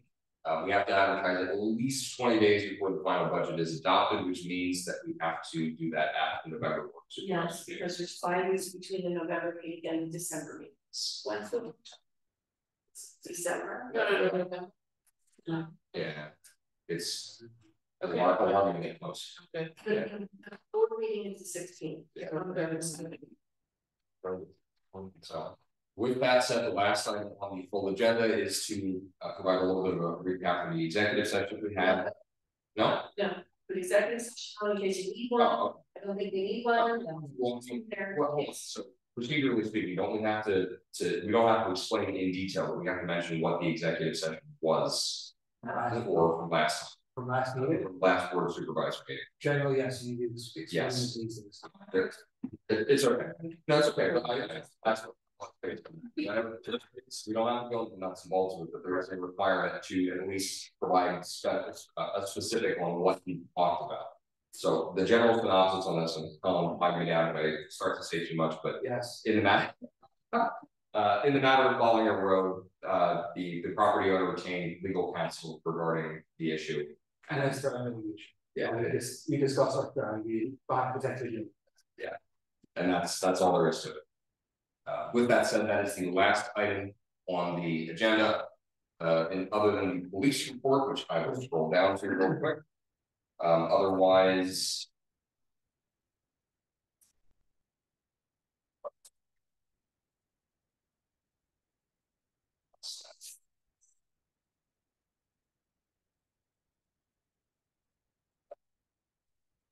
see the police report. Yeah. You got the tablet? Try to do that. I would not be able to. So standard month, 667 miles patrolled, 60 hours patrolled works. There were 21 fire and EMS advisories, which is higher than normal. 20 security checks. Only 1 traffic accident, no parking tickets, and 6 traffic stops. So relatively quiet month from the looks of it. I was on vacation. Yeah, I don't have anything additional other than I'll see you Sunday at like 10 o'clock for swapping computers out. Well, Irene. Update as to some of the earlier discussion. John was able to provide me with the information what Talbot Hopkins pays for with respect to the police departments. They buy all their vehicles. They pay for several full-time officers. They're paying for a full-time officer to go through the training academy in Harrisburg. In addition to that, they provide the funding for their radios as well. So they pay considerably. I'm not saying that they don't. I'm just saying it's kind of curious that. Oh, no. They pay significantly more for the police department. Maybe for us to pay for new radios. Yeah. So that I wasn't aware of. But they pay significantly more for the officers and the equipment. I think what we pay for them annually, I don't know if that even covers for one officer's salary. It probably doesn't. it probably doesn't. 54. Yeah, it's like, just like $55,000, it doesn't even cover the wrong officer salary, so Bill Hawkins disproportionately pays for. Yeah. So that little update that John provided me, I have the chief's information for you. Oh, yeah. Yeah, no, I see you could always give them a call. Another. Yeah. You know, so they pay for a lot, and you know, and Staaby is here. You know, they really do a lot for us. So call them up. They might not get here right away, just because the physicality of where they're coming from and where we're at. But they show up and they do a really good job. I saw them sitting out at Tuck the End the other night. And I drove by it late at night. I'm like, okay, it must have been like a virus. Yeah. Might see something. Yeah. Another question maybe, I've had a couple of residents in my immediate area tell me and complain a bit about people not curbing their dogs. So are we able to put any kind of curb your dogs out somewhere? We have to do that by Yeah, if we can put that out, because I'm not so sure everyone in the township knows that there's still a national ordinance. Well, so, what I would suggest is rather than putting up the signs, we could do that by ordinance. If somebody has that problem, I sent you guys a text message of one that I saw, which was that the circular sign instead of like a dog pooping. Tell people to put up a sign. They're well within their rights to do that, and they can call the police if it doesn't. Oh, we already have. Well, we already have to say. We already have. For the police to do the sign. No, please. Oh, okay. But the problem is when you put those little signs up in your yard, then that dog definitely goes in your yard. And definitely. Yeah, that's picture of the police. Right. Yeah. But like I'm at work or they're at work. Park a camera. We'll get a trail cam or something. Like I love signage, don't get me wrong, but I don't want to see us spending any money to go dog signs. Here. No. Right. But, here. You know, one in another area, we'll walk around town. It's just like putting people on notice. We talked about that a lot. What's Burger dog signs in park. Yes. We didn't want. No dogs and then dogs were allowed. Yeah. Yeah. I don't want to see it. I don't want to step in it. You know, come on. You know, there's children hopefully playing in the park. But you know, I mean, we can look putting burger dogs. Yeah. Private property. Right. So I'll get back to those residents. Okay. And just as a side, I'd like to again say thank you to everyone.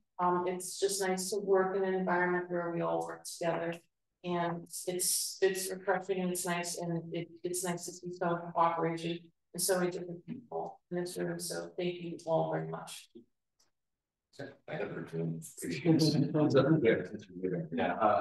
Any comments? In all likelihood, my closing will be the end of November, maybe the first couple of days of December. So I will, unless my house sale falls through, I will probably be resigning at the end of November. Okay. Just wanted to let you know so you can start your process of looking for a replacement. Yeah. So the clock starts to be officially tendered to resignation. So you. Actually, technically speaking, the clock starts when we accept it. Correct. You can enter your resignation now upon your closing the department. And then after it occurs, you can accept. Yeah. Okay, Procedurally, we also have a little bit of waiting where we install and not accept your resignation right away. But open statement to anybody in the audience, if you are, well, if we no, if you know anybody that is suited to this and interested, or you yourself, let us know. We'll sit down and have an interview process with that, like we did for replacing Jim. Yeah, so we're going through a proper vetting process to make sure that it's a good fit. And I think Sue might smother you in your sleep if you put Sue's name in that. Or worse. So spread the word. We're happy to write it tenacity, but we want to make sure we have somebody who has the right kind of skill set, the right kind of mindset. And who will use a computer. Yes. And text messaging. What's it now to begin? 5 years. Oh, wow. Or 4 years. Have to, run next election. No, that's Irene. Jim just elected the last round. He's got 4 years left. Yeah, he's got 4 years. I'm up for re-election this year.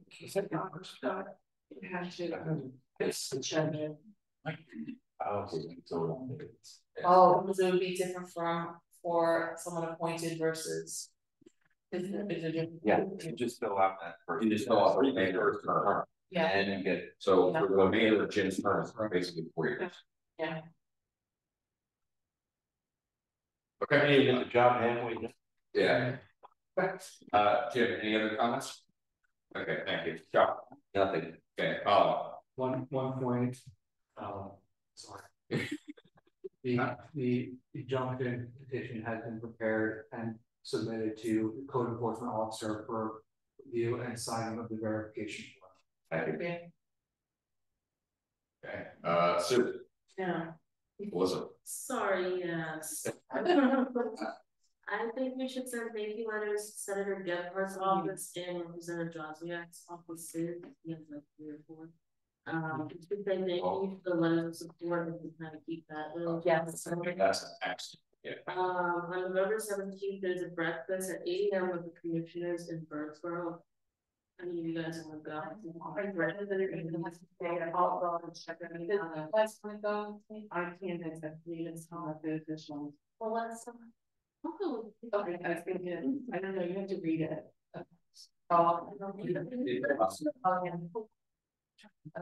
So double check, but I know that the thing I went to with Kim was elected officials, but well, this is the one I went to was in downtown Reading, but the stage is the breakfast yearly. Yeah. But as long as you have an elected official with you, she might be able to take the engineer along, you can ask your secretarial. Yeah. Chuck wants to know what's on. Yeah, you want to, yeah. That's on the menu, I might be low. Well, it's just the emails from the I see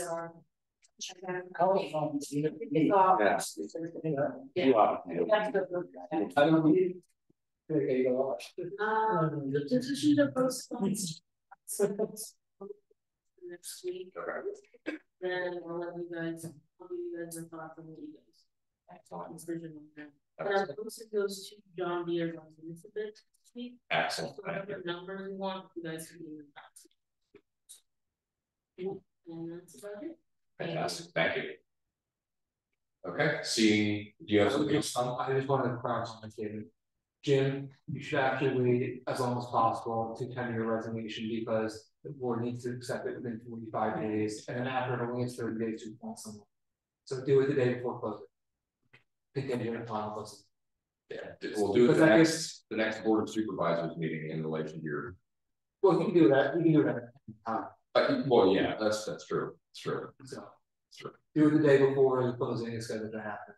Contingent upon it happening. The board will accept it the next meeting, and then we'll have 30 days to go. Well, we'd actually get 45 days to accept it, so we could technically stall a meeting. Yeah. Yes. Pass for anything. But he won't. He won't have. Second class time, but he won't have the power to the supervisor. Yeah, once it's resign. Yeah. I hate to see you go, Jim, but congratulations on buying a house. I hate it. There's just nothing. There was nothing available. Yeah, it's fit our needs here. It's the side path is really bad. So with that said, I'll make a motion to adjourn. Time is now 9:35 p.m.